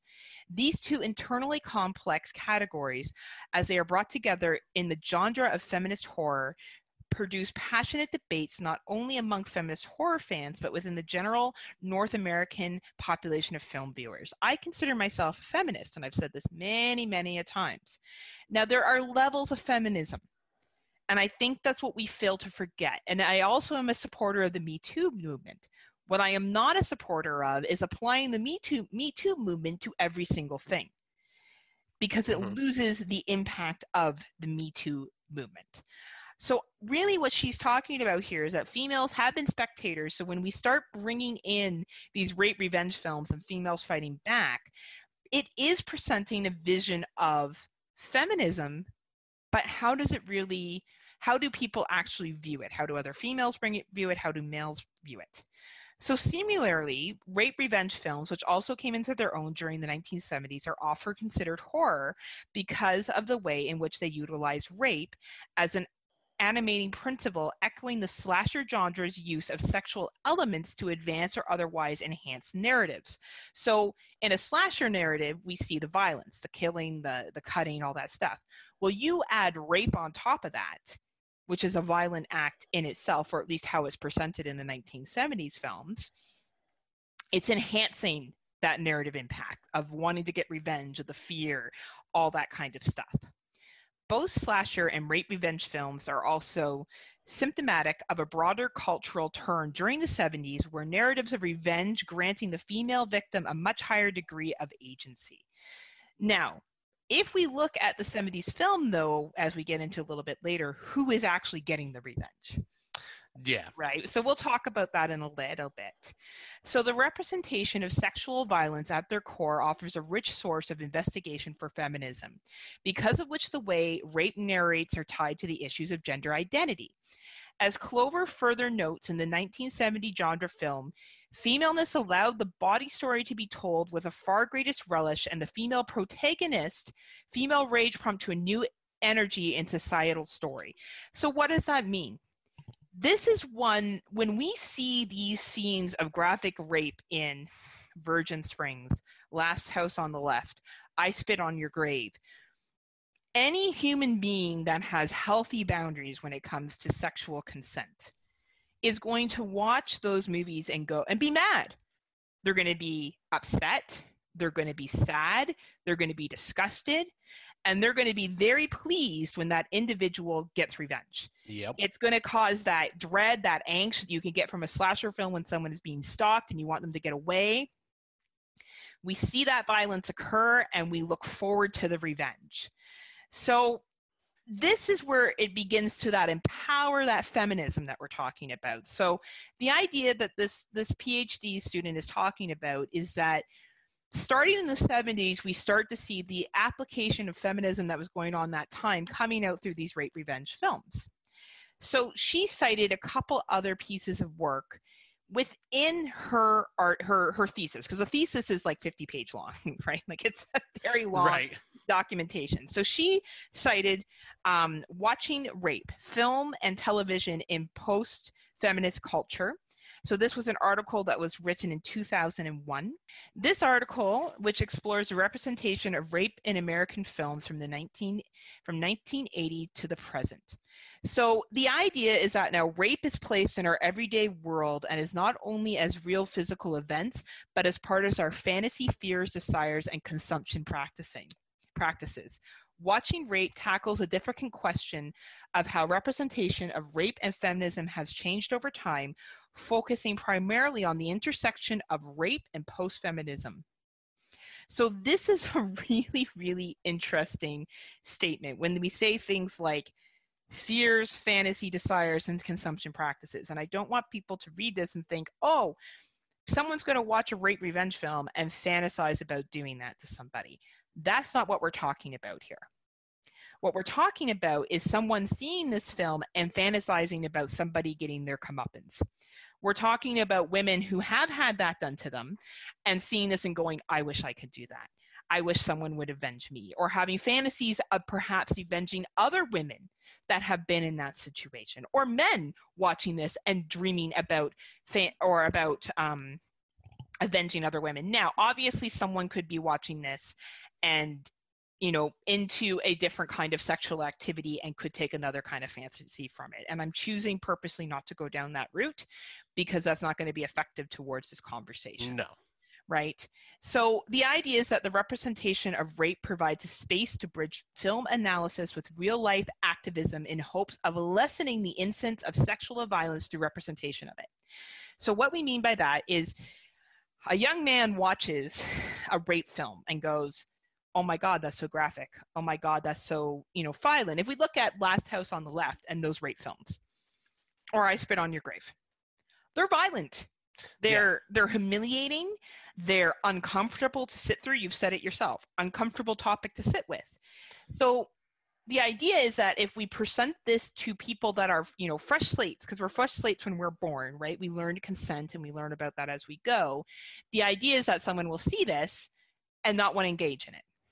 Right. Right? It will build that moral compass of what is right or wrong, or also can increase people's need to talk about it, right? To be more open about these things happening.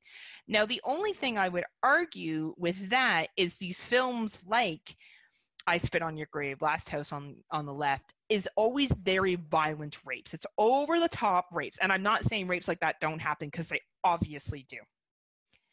But there's non-cutting and slicing and dicing rapes that happen every day that are just as impactful.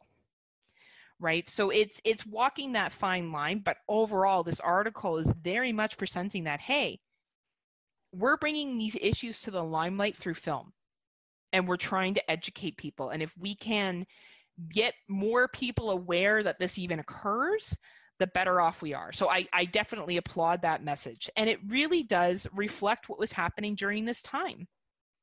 You know, if we look at the 60s, we had the creation of the birth control pill.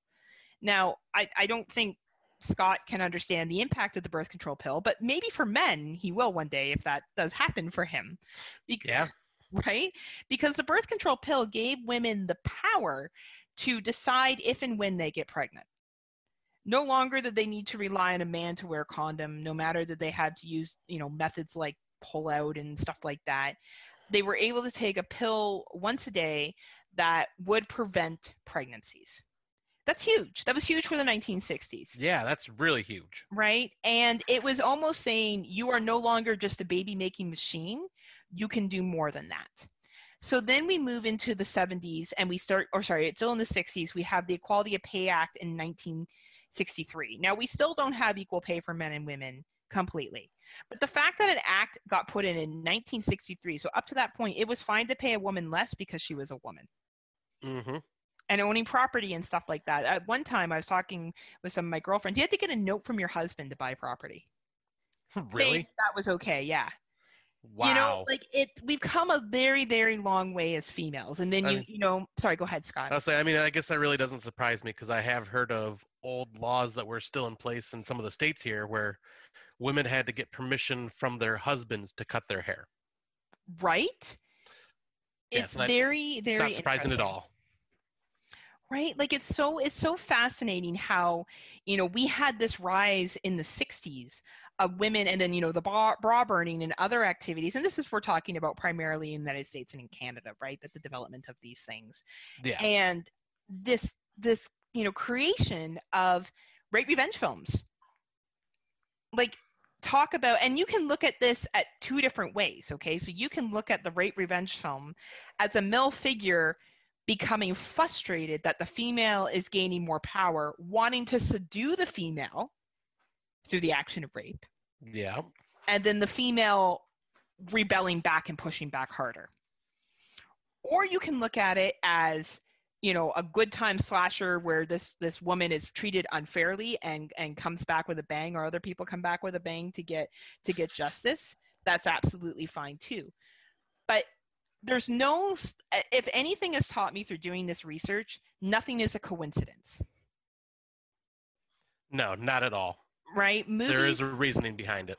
Movies are made because they reflect what's happening in popular culture at the time. So if we look using that feminism argument, and we look at, women coming into their own, as we talk about with this article, and we break down some subcategories of rape revenge films. So I have broken down these categories. They are not made up categories from anywhere. So if you don't agree with them, that's fine. But this is what I saw after reading this article and doing a comparison. So the first category for the beginning of feminism was woman victim, others fighting. So others acknowledging that a woman has been victimized and wanting to get revenge. So the first movie I found that represented that was The Virgin Spring. Yep. Now, you've seen this movie? Yes, I covered it with Gary Hill and Suzanne and Iris on the Cinema Beef. So what were your thoughts on this movie? What was the revenge that was gotten, or how did the people deal with the rape that occurred? I believe it was someone's daughter who was raped. Yep. Yeah, because this was, I think I could be wrong on the country, but I think it might have been a Swedish film. But yeah, it's about this family who sends out this daughter to, I think, go pray at a far off church, and they give her, or they let their what would you call that, like their servant or maid go with her to like just kind of keep her company, make sure she gets there okay, and she gets ambushed by these three bandits. And this film has a lot of symbology throughout it, that there's a lot more deeper meaning behind it, but like it is pretty much what Last House on the Left is, like with the whole father finding out what happened by the fact that these people, after doing this vile act to this woman and killing her, they go to the parents' house not realizing it's their house, and they find out that these bandits have their daughter's handmade dress on them, and the parents enact the revenge. So like it has that it pretty much toes the exact same line as Last House on the Left, which is, obviously more popular, but like this was the first one to kind of do that and show like the grief that mother and father go through, and what a father will do to, put his daughter to rest. And The Virgin Springs came out in 1960. So we're looking at just the beginning of the female feminism movement. Yep. And this is still very much young girl taken advantage of, parents find out, seek vengeance, right? We still don't see a lot of empowerment from the young lady throughout it. And then 12 years later, we have Last House on the Left. And the interesting thing about this film, first of all, Kill the Cast did a review on this. So if you haven't had a chance to listen to their episode, please check it out. But the girls fight back. The two main characters in this do try to fight back. They try to escape. They try to survive. And unfortunately, they don't in the original, I believe, right? Yes. Yeah.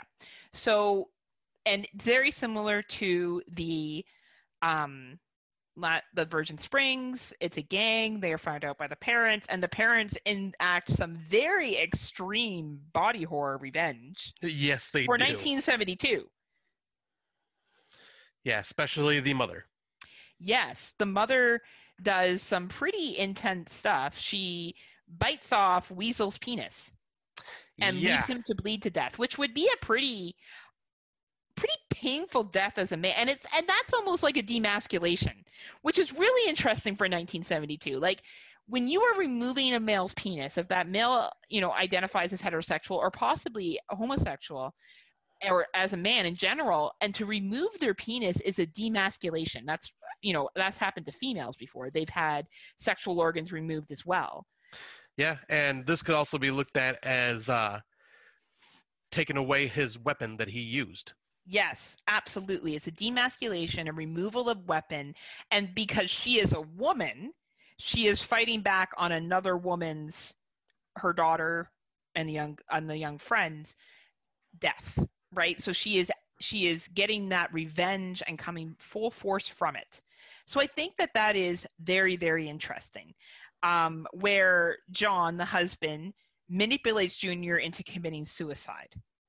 Like, it's very interesting how that whole film comes around and the roles that people play in it. But if we look at the revenge piece of it, it's still very much the parents getting the revenge, but we're seeing more of a role from the mother in it, and also some very graphic revenge in it as well. So we'll flash forward now to Death Wish, 1974. So even though this isn't a horror movie, it's an extremely popular movie. And the daughter is raped, the mother is attacked, and Paul Kersey's character goes out for revenge because he tries to go through the police methods. Everything fails. He's unable to get the revenge or the justice that he wants to the police system, and he takes the justice into his own hands. This still happens today. We saw that in MFA. Yeah. We haven't come that far from 1974 when it comes to sometimes justice not being had for any victim of sexual assault.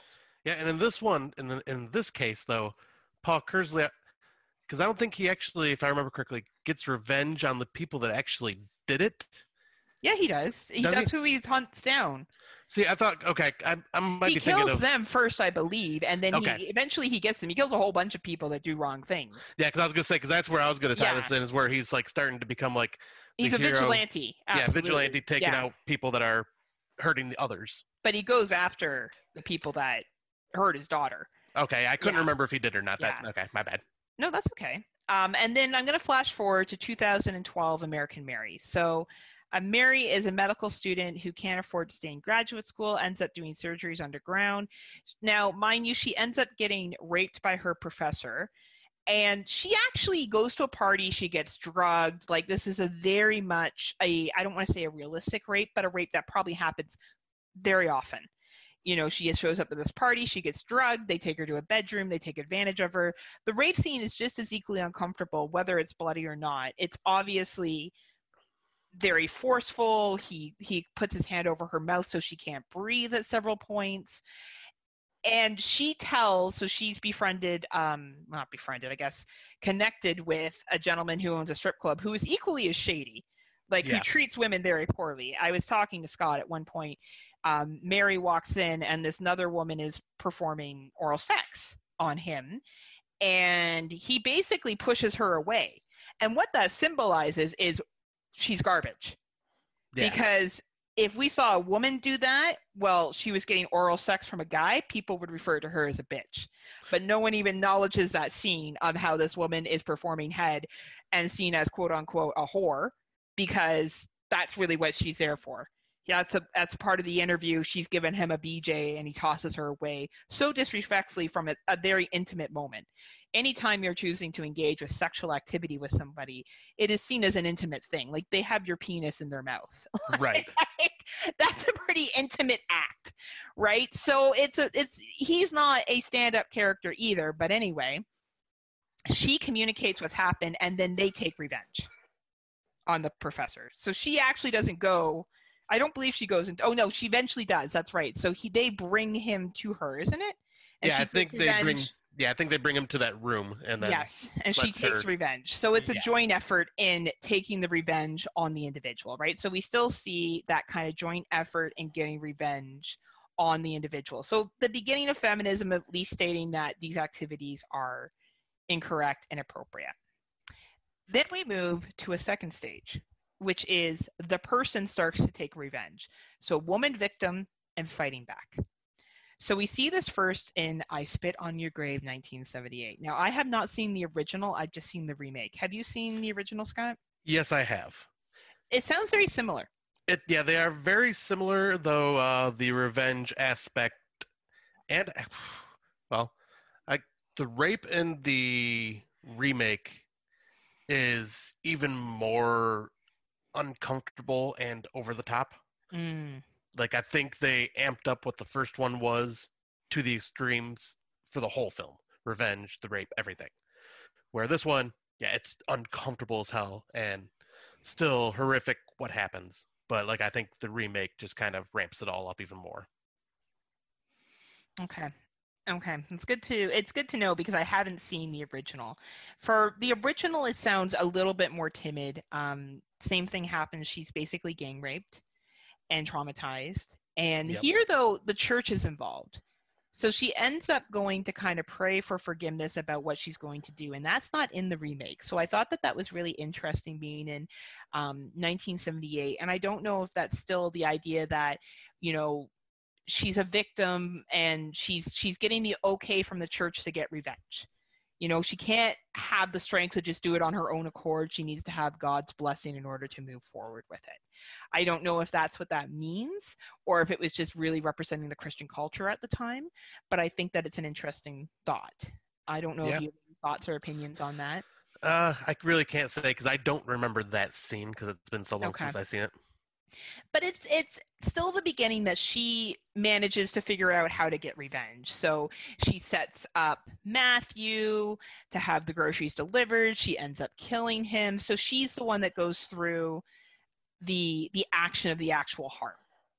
She may get spiritual guidance for it, but she is the one that physically moves forward with the murders. And then Miss 45, 1981. So this one was really interesting because the rape scenes were very random. It seemed like everywhere in New York City that this woman went, she got sexually assaulted.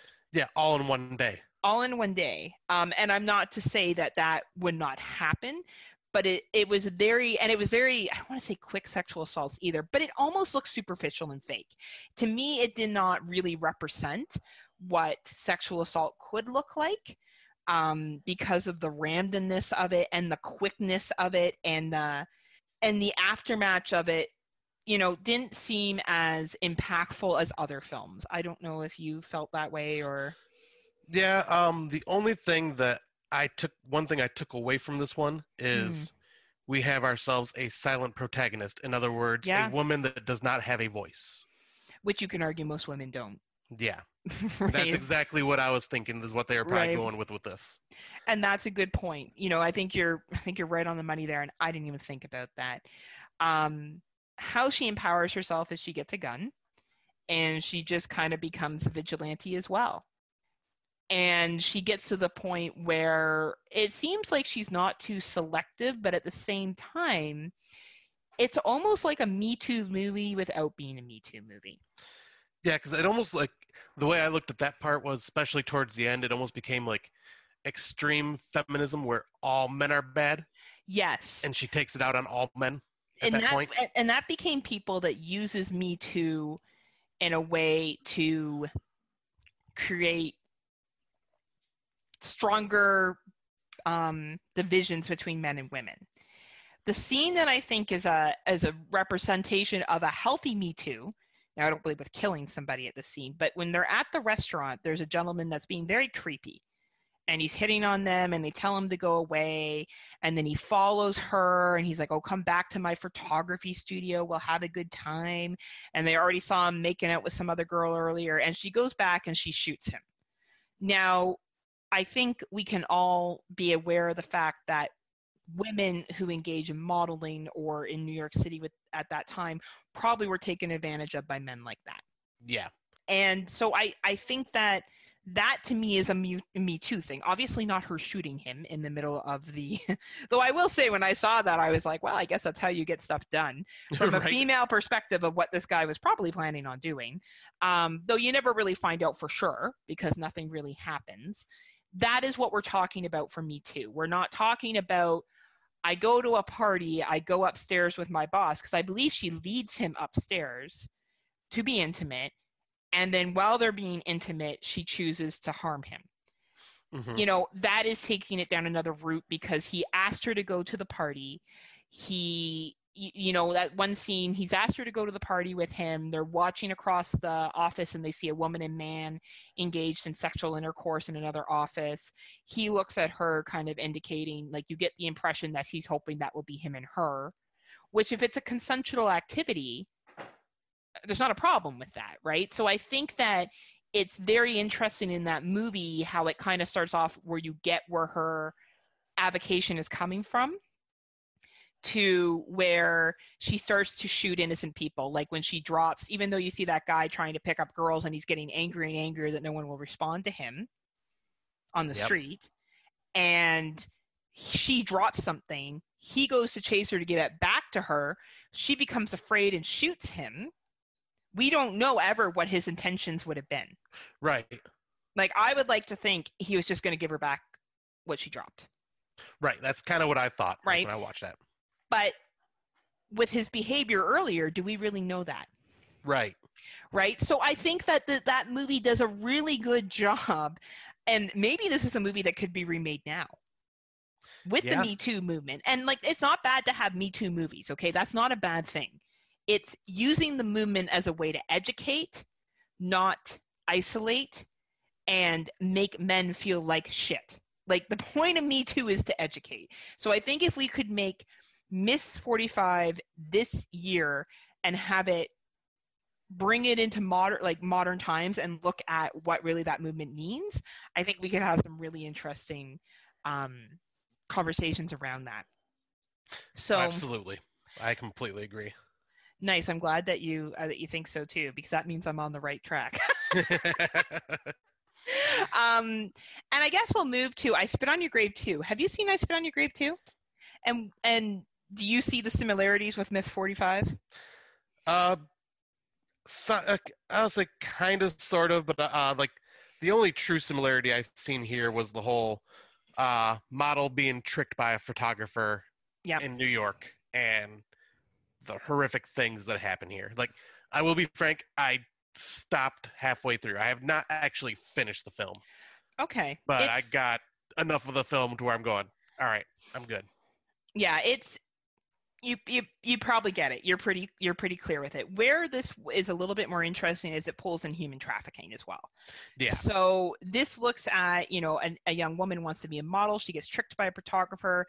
But what happens is one of the photographer's brothers or his brothers follows her back to her house and becomes obsessed with her and tries to have intercourse with her. And I believe she hurts the brother or kills the brother. I can't remember because it's been a little while, but the photographer gets mad and kidnaps her and takes her, and they end up in Bulgaria.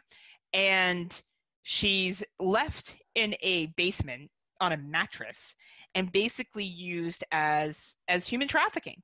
Men pay to come in and rape her repeatedly. Yeah, this one is that's why I stopped, because I was just getting angry at this film. It's a very hard film to watch, and I think what I will commend this film for, and there's another film out there called Traffic that I can't sit through because it's too real about what human trafficking is. Yeah. And how relevant human trafficking is. A couple years ago, my friend was involved in an organization against human trafficking, and I went to a gala to support her. And I was just dating my ex-husband at the time. Like, I think this is back in 2010. So more than a few years ago, I guess a decade now. I just don't realize how much time has gone by. And I brought him, and they showed this film about human trafficking. And it was the fucking toughest thing I've ever had to sit through. Ooh. Because human trafficking happens at your neighborhood mall. Yeah. There's a grooming stage that happens. They, get basically these young girls to think that they're boyfriends. They get them to leave home, and then they become sex slaves, and they keep them imprisoned, or young men. and it's disgusting. So I do think I will applaud this film on trying to bring the human trafficking side into it. I think that's really, really cool that they're trying to expose that. And I guess maybe really cool isn't the right word, but I think it's great that they're trying to educate people on that. Now, what's also interesting in this is that there's a female, I don't know if you got to this point, but there's a female who you think is going to be, a protagonist that ends up being part of it. Yeah. Because she was a victim of sexual assault and is now continuing the practice. And there's this one police officer that kind of thinks something is going on, is trying to figure it out. And he shows up at the end when Katie has fought back and used a vice to destroy a man's nuts and penis. I don't know if you got to that scene. Nope. Yeah, so it's a pretty graphic scene. And the police officer basically lets her go, and she makes it to the U.S. Embassy. I thought that movie was probably pretty, to me, walked the line of more, this is what can happen with human trafficking, and I applaud them for going there. Because it goes back, and I spit on your grade 3 to Katie's story, which is good because it shows the aftermath of rape and what someone will go through. But I thought this one did a great job of showing rape revenge, but also talking about human trafficking. So, yeah. Props to I Spit on Your Grave 2 for that. And then revenge. We've talked about revenge before, 2017. I don't know how much more we need to go into it, but basically this woman goes away with her boyfriend, and she is raped by his business partner. And some people may watch that movie and go, well, she led him on. Look how she was dancing. Yeah. So this woman... That's not the case. Exactly, right? So automatically Scott's reaction is that's not okay, which is a very normal reaction looking for consent, right? Yeah. But it was very much playing on that, well, she's dressing the part, she's grinding on him, and him being like, well, you showed like you liked me last night. What's the problem now? What do you mean you don't want it? That is a very realistic conversation that could occur. Now, when she becomes super, camo killer survival girl, I don't know how much that transition is accurate, right, or her surviving what she survives. But if we look at that scene in general, yes, absolutely. Yeah, because you've heard the term, oh, well, she must be asking for it because she dresses like that. All the time. I've had it said to me. And I'm not surprised. I remember, a lot of women get that said to them. Right? Well, you're dressed like a slut, so you must be a slut. It's like, no, that's not it at all. But it's interesting, right? Because women who are heterosexual are constantly trying to walk this line. So females watch horror movies. If I listen to a podcast and they talk about how hot a girl is, she's not wearing a lot of clothes. And she's showing her body and she's looking good and she's being promiscuous and stuff like that. So if I'm like, well, I want to get a guy to like me, I guess I should do that too. Well, then you're a whore. Right. Right. So, and I'm not trying to attack any male for that. I think that's, a problem that we have within our society, and especially in North America, that has been cultivated through media, family environments and socialized in. And I'm not pointing the fingers and blaming anybody. Yeah, it's starting to get a little better, but it's still there. It is, right? And I think that it's a difficult subject. And even as I'm talking about it, I'm like, oh my God, how do I communicate this properly? Because, as women, we want to be empowered through our sexuality if we're heterosexual. And I'm sure women that are, homosexual as well, or identify as lesbian or transgender feel the same way. I just can't speak to that because I'm not that. I'm a heterosexual female, right? So I can only speak to my own personal experience. So you walk this line of wanting to look good, but I have to think twice of ordering an Uber. I have to think twice of where I go, and how is that okay? It's not, but it is what it is, right? So I think it's just really interesting that we represent Jen here, beautiful woman, model body, dances very sexy, flirtatious, and automatically that means that, she must want sex whenever, and I have every right as a man to take it. Mm-hmm. It's just a really interesting concept. And of course, she gets revenge for herself, and that's why it's in this category, because she empowers and fights back. And that's really well done. But it's an interesting look at it. So then we get to telling the story of rape and the aftermath. So we move from the female getting revenge and only that. So it was really in Revenge and I Spit on Your Grave too. It ends with the female either getting into the helicopter or getting into the embassy or escaping, but you don't really see what the outcome is. You don't really see what the after effects are. So these are the movies that do that. So I Spit on Your Grave 3, Vengeance is Mine. Have you seen this one? Yes, because you ended up bringing this one up and told me it was a very interesting take. So I wanted to kind of see what it was like. And what did you think of it? Did you think from your, I know that you don't have a lot of knowledge on this, but do you think it kind of showed what someone would have to do afterwards, like the therapy and stuff like that? Like, did you think it was a fair representation of? Yeah, I thought it was a pretty, from what I know, pretty accurate representation of what someone that's dealt with a trauma like this would have to go through, and that it's not something that's ever going to go away, and that this is probably a course a therapy session they would probably have to take over and over and over again for a very, very long time, if not for the rest of their life. Absolutely. I agree with you 100%. And for someone not having, not being female, doesn't yet again mean that men can't be assaulted, and we're going to get to that in a little bit. Mm-hmm. But I think it really did, and I really applaud them for that. I really applaud them for showing her being, standoffish towards new people, particularly men, going to this group therapy group, thinking that the whole touchy-feeling stuff is bullshit, and just being angry and having these fantasies of anger, because we got to remember she's committed some pretty intense murders. Yeah. I will give I Spit on Your 3 such I Spit on Your Grave 3. These are not just rape revenge films. They really aren't. They are films that explore some real issues. And I Spit on Your Grave 3, Vengeance is Mine.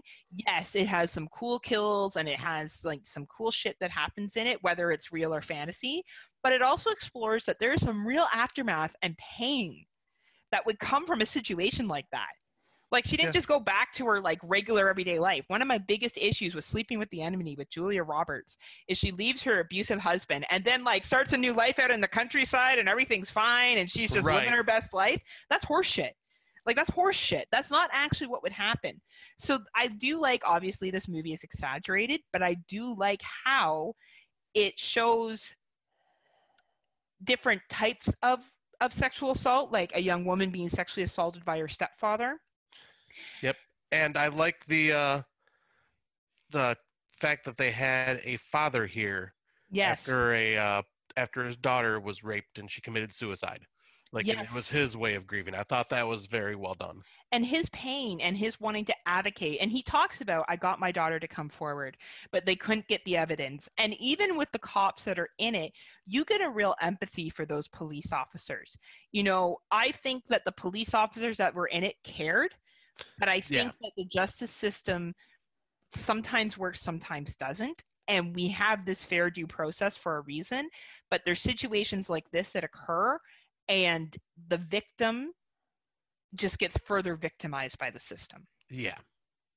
And I want to give a shout out to 22 Shots because I know they covered all of the I Spit on Your Graves, and I strongly recommend that you listen to them for a more in-depth discussion of these movies. Yeah, because they cover these films very well. They always do. And they always really bring some great insight to it. So I want to shout them out and encourage people to listen to that podcast. So next is a movie called Una. Now, Una is not a horror film, but Una is about a young woman who confronts an older man at her workplace who repeatedly statutorily raped her when she was a 13-year-old child. And the movie goes back and forth between current day of her confronting this man and what happened. And it really takes a look at the sexual predator concept.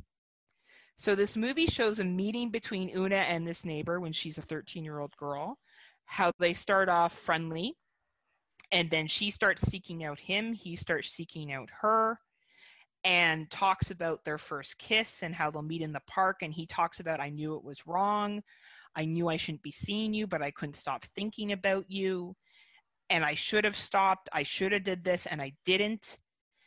And it kind of goes through back and forth of her processing this and her calling him out at his work. This is at his workplace.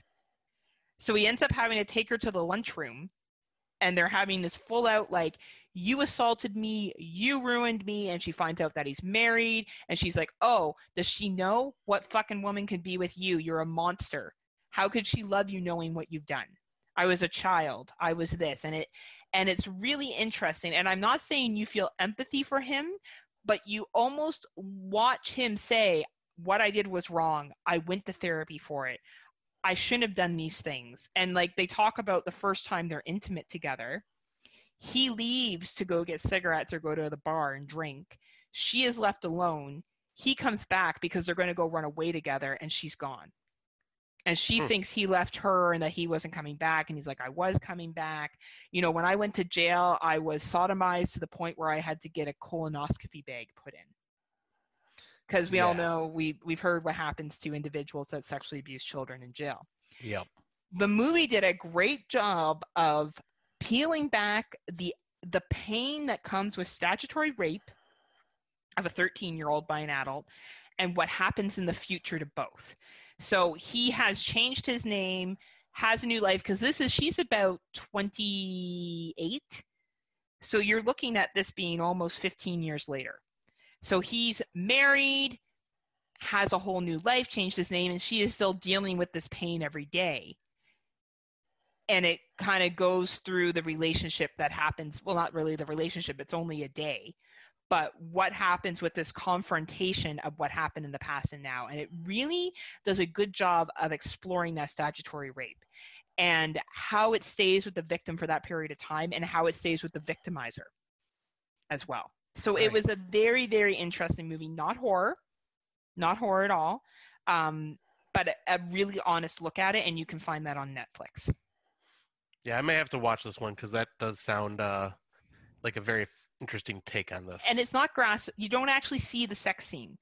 So, and you don't see them really kissing or anything like that as a child or anything. But they describe it, right? So it does make it a little bit more easier to watch in the sense that you're not having to watch this child have sex with a 43-year-old man. But it does allow that discussion of the aftermath of it to be very interesting. So, and then finally we have MFA, which I covered on Exploding Heads, so I won't go into too much detail on it. But Noelle is an introverted California fine arts graduate student, and she goes to a party, and she's lured up to his room, and this individual rapes her. And the rape scene is very difficult to sit through. It's there, yet again, realistic to what rape could look like. And she does all the self-help things. She tries to report it. The school doesn't want to hear about it, which does happen. Schools cover up things all the time. I know people, when we watched Black Christmas, was like, oh no, the school would care and they would want to do more for the victim. I can tell you right now, schools cover up things. Yeah. Because they care about entrance and they care about admissions. And they care about their reputation. Absolutely, right? So that's not far off. And, her first revenge is done accidentally. I don't know if you've seen the movie. You've seen the movie, right? Yeah, I watched it. Yeah, like she pushes the gentleman and he falls. Like it's not, she's not trying to kill him. Right, she's just pushing him away. Yeah, and he falls to his death and he dies and she escapes. And then as the movie goes on, the killings that she does becomes more and more intentional and more graphic. Yep. And one thing I thought was interesting on this movie too was the scene where she goes to a former rape victim's house and talks to her and tries to get her to like be more open and talk about it, and she's just wanting to forget it and move past it because nothing was done because these boys had help from higher up powers that wanted to hide Well, they were athletes. Yes. Right? Yep, and I thought that was once again another hard to look at but truthful take on this because there is a lot of that goes on too. And with all three of these movies, it talks about the victim and the victimizer, and the victimizer just going on and living their life. Yeah. Just going on. Oh, and then they try to say, well, my name was tarnished too, and I went through this. And in all cases, the victims are like, not what I went through, dude. Right, like, exactly. Oh, well, what you did was wrong. Like that's why you were labeled a pedophile, or that's why you were labeled a rapist, because that's what you did. So it's just really, really interesting how these movies, and in all three of them, there's revenge that's had. Una gets revenge as well because she eventually goes to this guy's house and tells his wife. Oh, okay. Right? So there is a revenge there. I would say that's probably a more realistic thing of what would happen because there's no violence. Right. It's just done with confrontation of, here's what you did to me. I'm going to make your life super uncomfortable. And she finds out he has a stepdaughter, which really pushes it over the edge. Oh, yeah. Right. I can imagine. And of course, he's saying, I would never do that to another girl. But, it's a very, very good film. But these three films really take not only the revenge piece into it, but also look at what is the true aftermath. And I credit these films for that. And I credit of how far we've come with dealing with sexual assault and women. Now, the key word there is women. Yeah. And I'm going to let you take over and talk about some of the things that you found about male assault. Yep. So yeah, I wanted to cover, because there's not a lot of films that cover this in the way that we're talking. Like there's films like I'll bring up right now, Father's Day. I almost rewatched that because I like that movie, but it's pretty much just a rapist murderer. So there's no after effects for these victims. They're just killed afterwards. So just didn't fit with what we're going with here.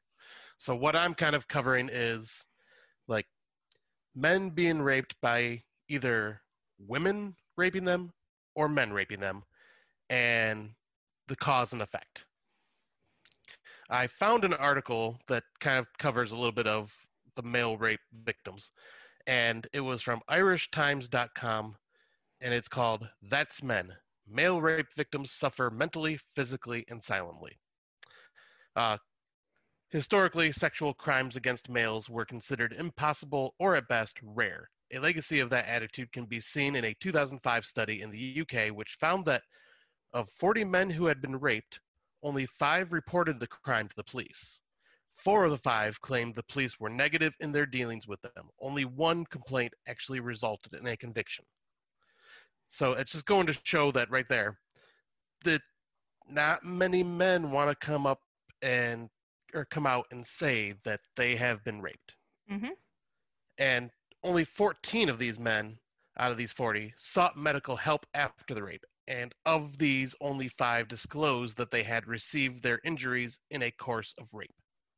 So once again, just showing that, yeah, this is something that they just don't want to bring up to authorities or anybody that would give them medical attention. They'd much rather deal with it on their own rather than let people know what happened to them. Most rape survivors do not receive testing for sexually transmitted diseases that they may have contracted during their rape because of this. And of the 40 men, 19 had attempted suicide after they were raped. So both men and women who are raped experience blaming of the victim by elements in society. But in the case of men, there's also a tendency to blame themselves because they failed to prevent the rape. Men also blame themselves for their psychological suffering after the rape because they believe they should have been strong enough to handle this. Mm-hmm. These imagined failures become a source of shame and make them even less likely to seek help for fear others will blame them or ridicule them.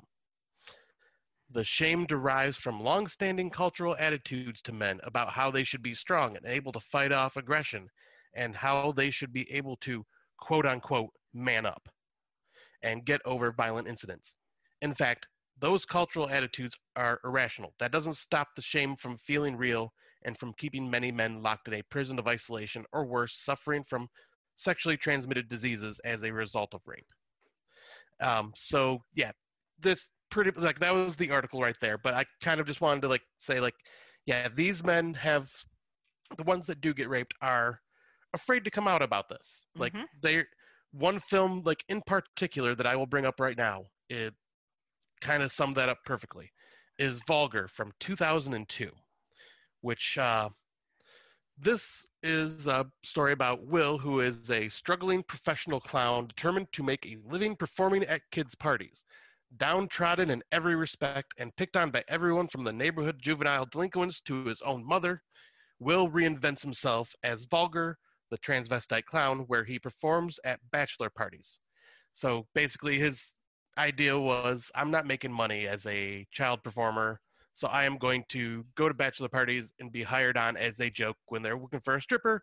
I come out dressed in stripper's clothing, but a male clown. And unfortunately, on his very first night out as Vulgar, he ends up getting raped by 3 guys, and the whole situation ends up being videotaped. God, this makes me so upset just you reading it. Yeah. And it's very uncomfortable. And one thing that shocked me for this type of film was it was a View Askew film, which is Kevin Smith produced. So, the guy that does Mallrats and Chasing Amy and Silent Jane and Silent Bob did a film like this. That doesn't really surprise me because I feel like even in those films, Kevin Smith tries to tackle issues. Oh, he definitely does. I'm just surprised that this was something that they actually made into a movie. I didn't even know about it. But yeah, the reason I wanted to bring this up to tie to this is because, not only does it deal with the male rape, it deals with the after effects of this.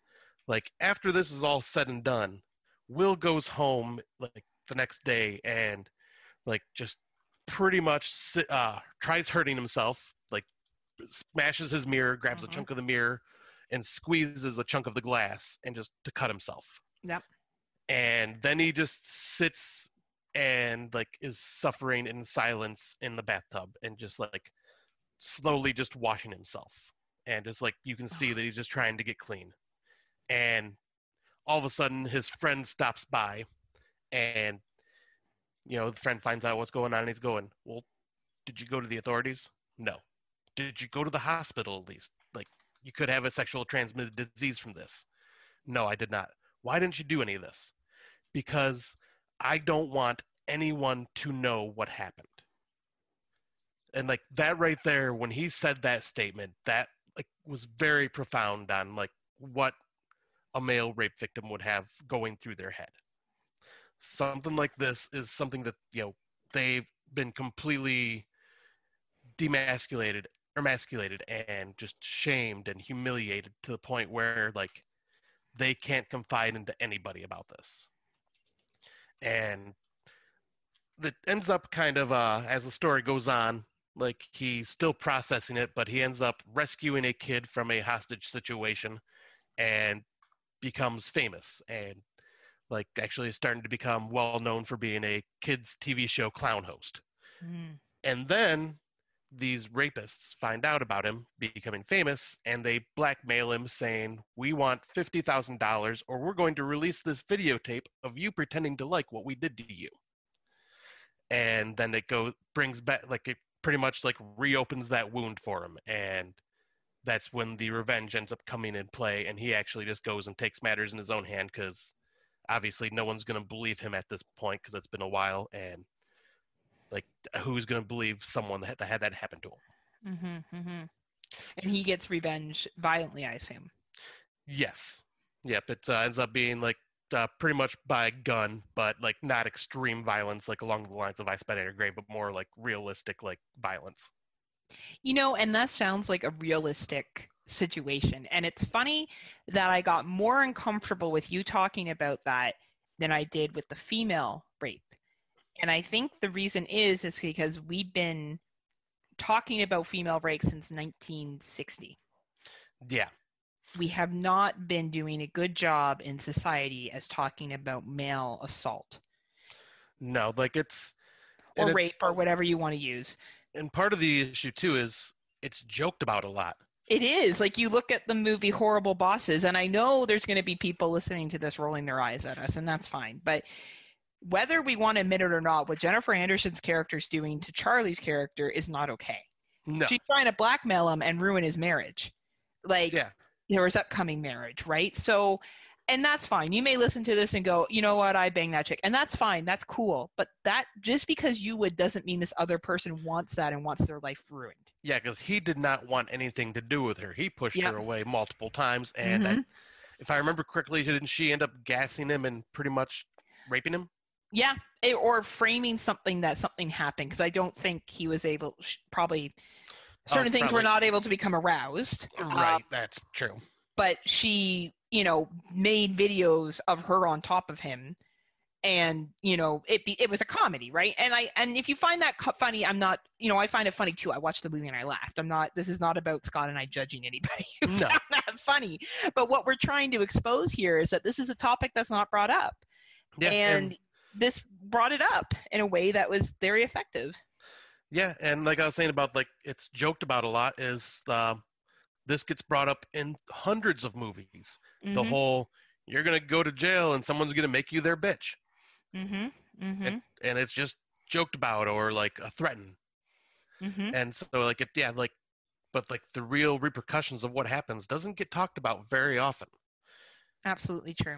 And like I just found that film, like, because I'd watched it when I first like started watching like DVDs, so like back in like 2000 or something like that, I came across it, and I watched it and didn't think anything of it, like that had that type of impact. But then rewatching it for this and looking for these particular topics, man, this one hit home with me really hard. Like I just couldn't believe like some of the dialogue that was brought up into this felt so real. And Kevin Smith is good at making real dialogue. He really is. And I'm really glad you shared this, because it was the first conversation we've had throughout this entire thing that made me uncomfortable. And that's important. You're not growing if you're not uncomfortable. And right, exactly. Even if this podcast today made you a little bit uncomfortable, I'm okay with it for the listeners, because it means that you're growing and it means that you're looking at things from a different perspective. And that's what we're trying to do here. Yep, exactly. And like, I'm going to move on to another film that I had recently watched that covers like the situation kind of in Horrible Bosses in a way, except not used as a comedy. Yeah. So this one would be Like, Share, Follow, which came out in 2017. This one is about a YouTube star that, like in the age of YouTube, like these are stars. They get thousands to possibly millions of viewers. And there is one woman in particular that takes a liking to this guy to the point of stalking. That she ends up moving to the state he's in and pretending to be working as a mail lady.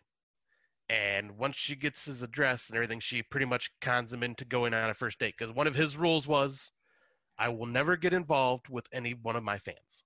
He's like, I love all of you, but I'm not going to do that. That is not fair to anybody. Well, she's one of those fans that took it too far, tricked him, went on a date with him without him knowing who she really was, because there was no face to her, just her voice. And she sleeps with him. And after she sleeps with him, she confides into him that, oh yeah, I'm so-and-so. And he freaks out, naturally, and kicks her out of his house. And she just becomes more and more dangerous as a stalker, calling him constantly, messaging him constantly, following him places. And finally he's like, maybe I'll break this rule and I'll try this with her just to see where this goes, because she seems like a nice lady. Well, she ends up, when he tells her this, he's out doing something and he comes back. She's inside his house and in his bath waiting for him. So stalker level to the extreme, breaking into his house. I'm going to pause for just a second. Let's reverse it. That was a female. That was a dude. They never would have got to that point. Oh, yeah. Right? Absolutely. And I think it's funny that he decided to go on a date with her because she was so persistent. She was stalking and misled and lied to him. Yeah. You know what I mean? But he felt as a male, oh, she's being assertive and wants to be with me so badly, I should give her a chance. Yep. Like, talk about double standards for men, right? Oh, and, it so is. And that it's not fair for them. Yeah. Yeah, and then, like, this is pretty much around the scene where she ends up drugging him and fucking him. Because, like, he freaks out and says, this is not okay. Like, when he finds her in the house and, like, basically tells her to get out of there. And then she's like, well, just, I'm sorry, let's go get a drink. And we'll talk about this like humans. Or like adults. And she drugs his drink. And when she drugs his drink, like, it wasn't enough to where, obviously, he couldn't get aroused. But he was still somewhat conscious, but not not there with his own mind, and she ends up videotaping it. And then she ends up sharing it on the interwebs after he pretty much finds out what she did. He kicks her out of the house. He calls the cops. Cops are just like, huh? This happened? Really? I don't buy it. We'll look into it just as a courtesy, but we don't buy this. And he's telling his friends like that he got raped. And his friends are just go, like, his guy friend was just like, dude, she's hot. Good for you. And he's going, no, this is not cool. This is not real. And then they went online, and when everybody online seen it, all the dudes are like, yeah, good for you. Way to get some, blah, blah, blah. And it just shows like that, yeah, there is that double standard where when a woman rapes a guy, especially a very attractive woman, like the guy doesn't get believed or gets treated like, oh, well, you got laid by a hot chick. Oh, how horrible. Right. And that's not the case. And we could have people listening to this podcast that's like, I'd be fine with that. And that is fine. That's okay that you would be fine with that. What we're talking about here is not everybody would be. Yeah, because exactly. You don't know what this woman has. She's now videotaped you. What if this guy was in another relationship or he just said no? Men are allowed to say no too. Right. And I think that is what we're trying to get through for the layers here. That if the reverse had happened and that had been a female, the outcry would have happened early on. Yep, and that guy would have been arrested. Right? But because it was a female on male, it's the same way with abuse. I have witnessed with some of my fellow friends being with females that have slapped them, that have done shit to them that they shouldn't, physically or emotionally or verbally abuse them. And it's seen as, well, that's just girl power. Like, girls slap a guy and it's sometimes encouraged by other women and other people. But it's actually never okay to physically hit anybody. No. Like, I'm not talking about defending yourself. I'm talking about slapping a guy because you don't like what he said. That's actually not okay. No, absolutely not. Right? And or punishing someone emotionally because they won't do something that you want them to do. That's not okay either, male or female. And I think that's what this film is trying to get at. Yeah, it is. Right? Like, it is a film that I think should be watched just so you can understand like a level that, like, through the male eye perspective, like, of this type of situation. Well, or how we treat it in society. If a man, any male, heterosexual, homosexual, transgendered, whatever it may be, consent is consent. Yeah. And that's what these films are trying to present, is that consent is consent. It's not dependent on your sex or your sexual orientation. Right, exactly. And I mean, we were talking about it before we decided to record the show and if I was going to bring it up. But yes, I've been a victim of a sexual assault because of non-consent. Yep. I was not raped, but I very well could have been. Because, it was pretty much shortly after my divorce, I started going out on dates, trying to get myself back out there, trying to remember what it's like to be dating. Met this girl on a dating site. We went out for a few drinks. She invited me back to her place. And, one thing led to another. We were in bed. And then she was like, you know what? I know what guys like. And I'm going to do this. And she starts stabbing me with her fingers in pressure points around my groin. It hurt so bad that I screamed out loud. And she didn't stop. She kept doing it and kept doing it. And she actually got frustrated because I wasn't getting up. You weren't becoming aroused from the behavior. I wasn't getting aroused, and she was getting pissed. And so she ended up just rolling over and going to bed. When she passed out, I slowly got up, put my clothes on, got the hell out of there. Mm-hmm. And there's a few friends that I talked to about it. They're just like, sounds like a good time to me. It wasn't. It was a very unpleasant, uncomfortable experience that I don't wish upon anybody else. I mean, and it could have been a lot worse, but it could have been. And the fact that, you're comfortable with telling that story, Scott, that takes a lot of courage, because you had something done to you that didn't feel right and that you didn't want. And, you know, if you were hanging out with a buddy and he was punching you on the shoulder and you were like, okay, man, that's enough. And he kept punching you and punching you, punching you to the point that it bruised you, you'd be like, what the fuck, dude? Like I said, no, stop. Right? Why didn't you stop? And it doesn't make it okay that a female does that to you. Right. And I was actually bruised in those spots where she pushed because she was pushing so hard. You know, and I think that this is an area of horror, and horror has always been a advocate of social issues. Like we go back to The Last House on the Left and looking at feminism, right? And we tie that all together. By you sharing this story today and us looking at Vulgar and Like, Follow, Share, and probably we'll touch a little bit on Knock Knock, and I'll talk a little bit about, you know, the slasher season, though you've already done such a good job of describing it. Basically, the slasher TV show was a TV show on Netflix. It was a Canadian show, and the second season, main character named Noah is raped anally by one of the characters, and the aftermath of it is painful to watch because he is bleeding from his anus profusely. He is crying uncontrollably. He is in a shower, unable to get out. The one character is trying to clean him, and it is painful to watch. You know, and it's exposing he has been violated in a way that is not okay for anybody to be violated. Right.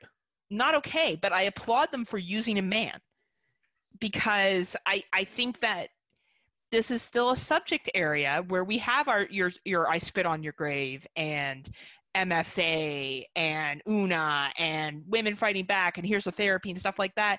And then we have situations like this in your story. Like, what if this individual has done stuff like that to other people? Or what if, you know, Like, Share, Follow, that probably happens. Or women that are abusive towards men. Like, we're not talking about it. And I think these horror films are beginning to talk about it. They're far and few in between, but we're at least getting there, and that's what's so great about horror. It's about moving things forward in society and not being afraid to take on the big issues. Yeah, because horror does tackle a lot of taboo subjects, and that is one thing that makes me proud to be a horror genre fan, because they do cover these topics in some ways that people would not expect if they just looked at it as a like simple horror film. But when you dig down deep, you see a lot of these layers of storytelling and bringing forth real topics that are happening in society. Absolutely. Okay, so yeah, I'm going to talk about Knock Knock, which is believe a remake of a movie called Death Games, which I did not get a chance to see before we recorded. But this is stars Keanu Reeves, who is a father that is a father and a loving husband. His wife and his kids have to leave for Father's Day week, or are going on vacation for Father's Day weekend, and their gift to him was pretty much, you know, here's the house to yourself, get your work done that you need to get done, because he's an architect, and we'll give you the time and space to do that, and we'll be home in a couple days. And while he's at home working by himself, it's just downpouring, and he gets a knock on the door late at night, and it's these two beautiful young women drenched from head to toe, and they say, like, you know, their car broke down. Could we happen to use your phone, or can we use your website to get an Uber or your internet? So being the nice guy he is, he allows them in, lets them dry off, brings them a towel, gets them a hot cup of coffee, and he calls them an Uber. Well, they're constantly talking like sexual things and just like being somewhat flirtatious with him, and you can tell he's awkward and he's moving away, and just like, because they'll come and sit right next to him and kind of sandwich him in, and he'll get up and move to another chair and just sit down and just like be polite and talk with them. And then they're like, all right, well, do you mind if we use your shower? Because before the Uber gets here, he's like, no, go ahead. And he stays down, and they're getting the shower, and he gets the notification the Uber arrives. So he calls up for them. 15 minutes go by, and still nothing. So he goes up and knocks on the door, bringing them towels just in case they need them. And they said, oh, we're fine, come on in. And he opens the door, and they're both butt naked. And instantly both latch onto him, trying to like seduce him and make out with them. And he's like pushing them away, like, no, I can't do this. And he's like, your ride is here. Here's your clothes. Get dressed. And they keep pulling him in. And unbuckling his pants, and then he just kind of gives in to them.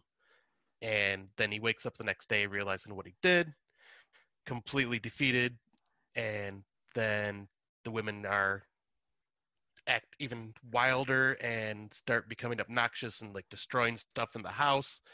And then they tie him up and pretty much say, "You're gonna fuck my friend right here, or we are going to call your wife while you're tied up and FaceTime her with us naked, or with us in scantily clad clothes, with you naked right next to us." And so he ends up giving in and ends up fucking her friend. And he gets videotaped, and it ends up getting posted to Facebook at the end of the movie, and ruining his life and his career. Which, yeah, this one doesn't have like a lot of the aftermath effects because it pretty much stops right there once the video gets shared. But you can imagine like what would happen after all this was said and done, because he's left alive, but now his life is destroyed because family and friends have seen what has gone on in the by video. sexual predators, because that's predation, right? Like that's what that is. Yeah, so I thought that would be it was kind of a fitting one to bring into this topic as well, just because it kind of covers that, and it shows like even when a guy says no over and over and over again, like sometimes like that pressure is there that he ends up just kind of giving in. Absolutely. And I think the thing can be said for women. Women may say no, no, no, and then the guy, oh, come on, or you know, woman to woman, man to man, and then things happen. Now we didn't go into the LGBTQ community, or we as much. There is a film, Knife Plus Heart, that does cover that a little bit. We also didn't talk about Hard Candy as well. Oh yeah, and there was another one that dealt with like incestual rape, and that would be Strange Things About the Johnsons that Ari Aster did a short film on. Absolutely, and also The Shrews Nest, you can argue as well, is another one that explores that. There's a lot of movies that explore it, and we particularly chose these films only because we don't want to have a 5-hour podcast, and they were the ones that made the most sense for us for this topic, and that we felt the most comfortable talking about and referring to. So I think really, you know, thanks for coming on the ride with us. We know it wasn't an easy listen. But if anything, I think what we can take from this is the power that horror and movies can have to explore issues and to educate us and to promote. And as we saw with the argument about horror bringing around this new sense of feminism, I think we can see the same thing happen for all communities and all sexual orientations and everybody, of learning about the truth of consent and what is okay and not okay, and really no longer blaming the victim, whoever the victim may be. And horror does a good job of either that victim coming back and kicking ass and taking names, but also is moving forward to talk about the aftermath of it. So, you know, really some big props to, yet again, the podcasters in the community that have covered these films before, and the horror filmmakers in general. Who knows where we will go with this genre as it continues.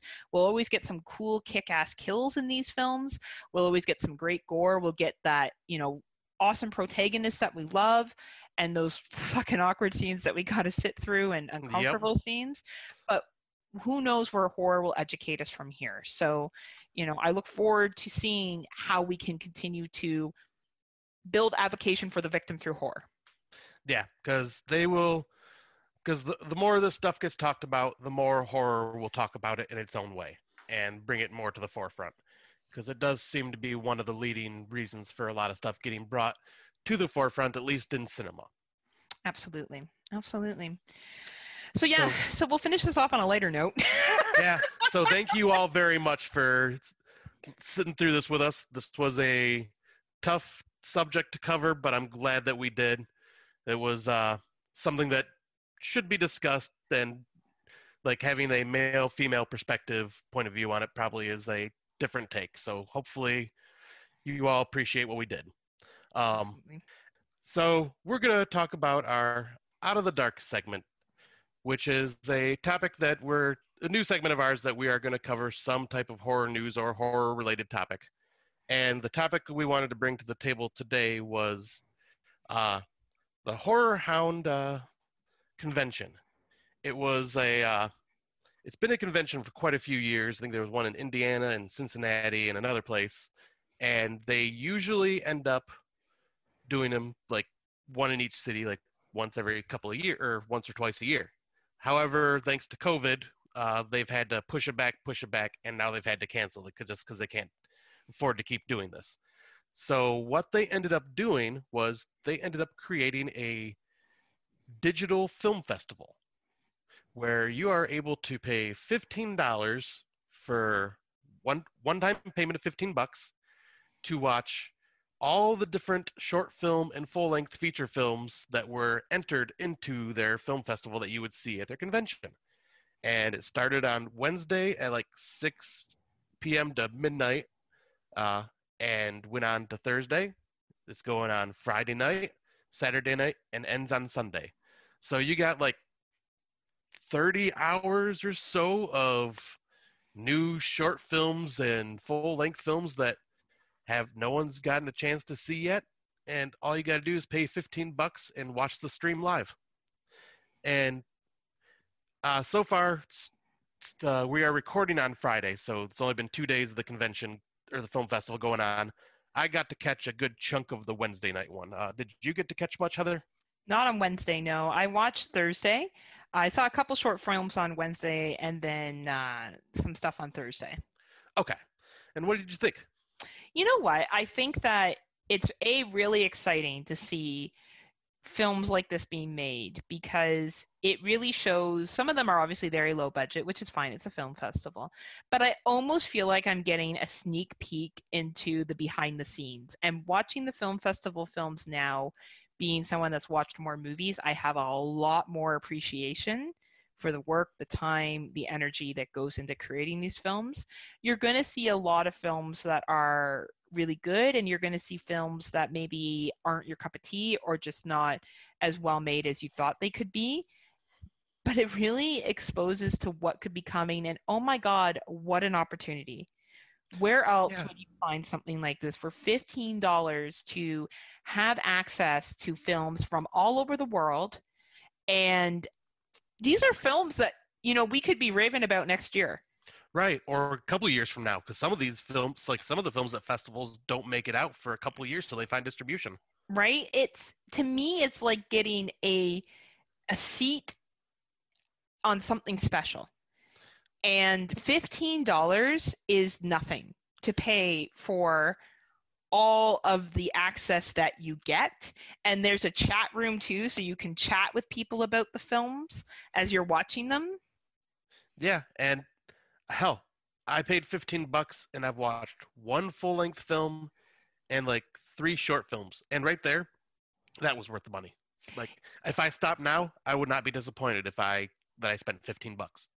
And we'll be watching it Sunday. We'll be sitting down and watching a lot of the film festival together on Sunday.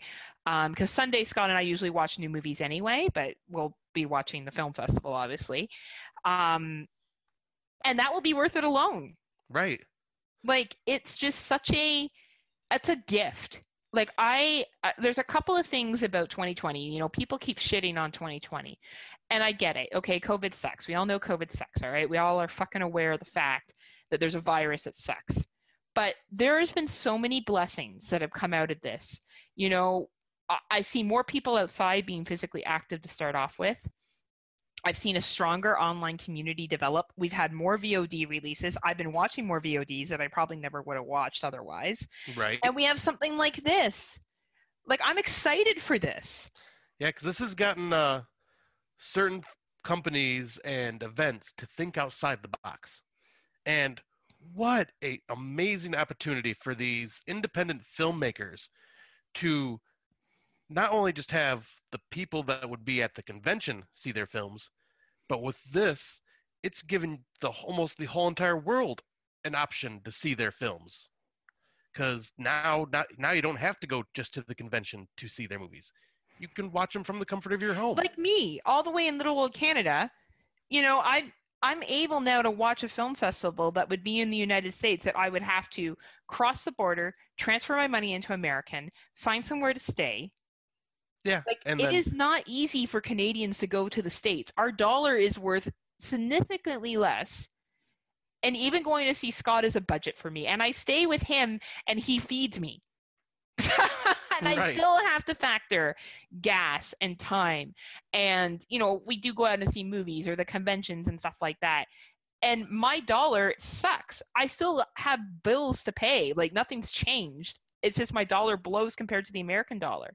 So I think something like this, and you can buy a Funko Pop for $15, or you can get a 5-day film festival. Like, it's a no-brainer to me. Yeah, absolutely. And and what I want to discuss is would you like to see this going forward with other conventions? Well, I don't know. What do you think? Obviously, we want to see this going forward. Yeah, I'm just teasing you. Do you think that others will take notice of this and go forward? I think it depends how much money this makes. I think COVID-19 or this virus, at first I thought this was just going to be another virus like SARS and swine flu and everything. And I don't think that anymore. I think this virus isn't what's going to change. It's our activities that are going to change. Yeah. Physical distancing and the changes that are being implemented in businesses and social events, it's going to make it harder for larger groups to gather. Yeah. And I think that these online methods of getting lots of people to watch it, and also for distribution's sake, what if I'm, a film company up here in Canada and I watch a film and I'm like, oh shit, I'll pick that up. All these guys, yeah. Right? Like, why would you not want that exposure? It's a win for horror fans because we get to see what's coming down the pipe.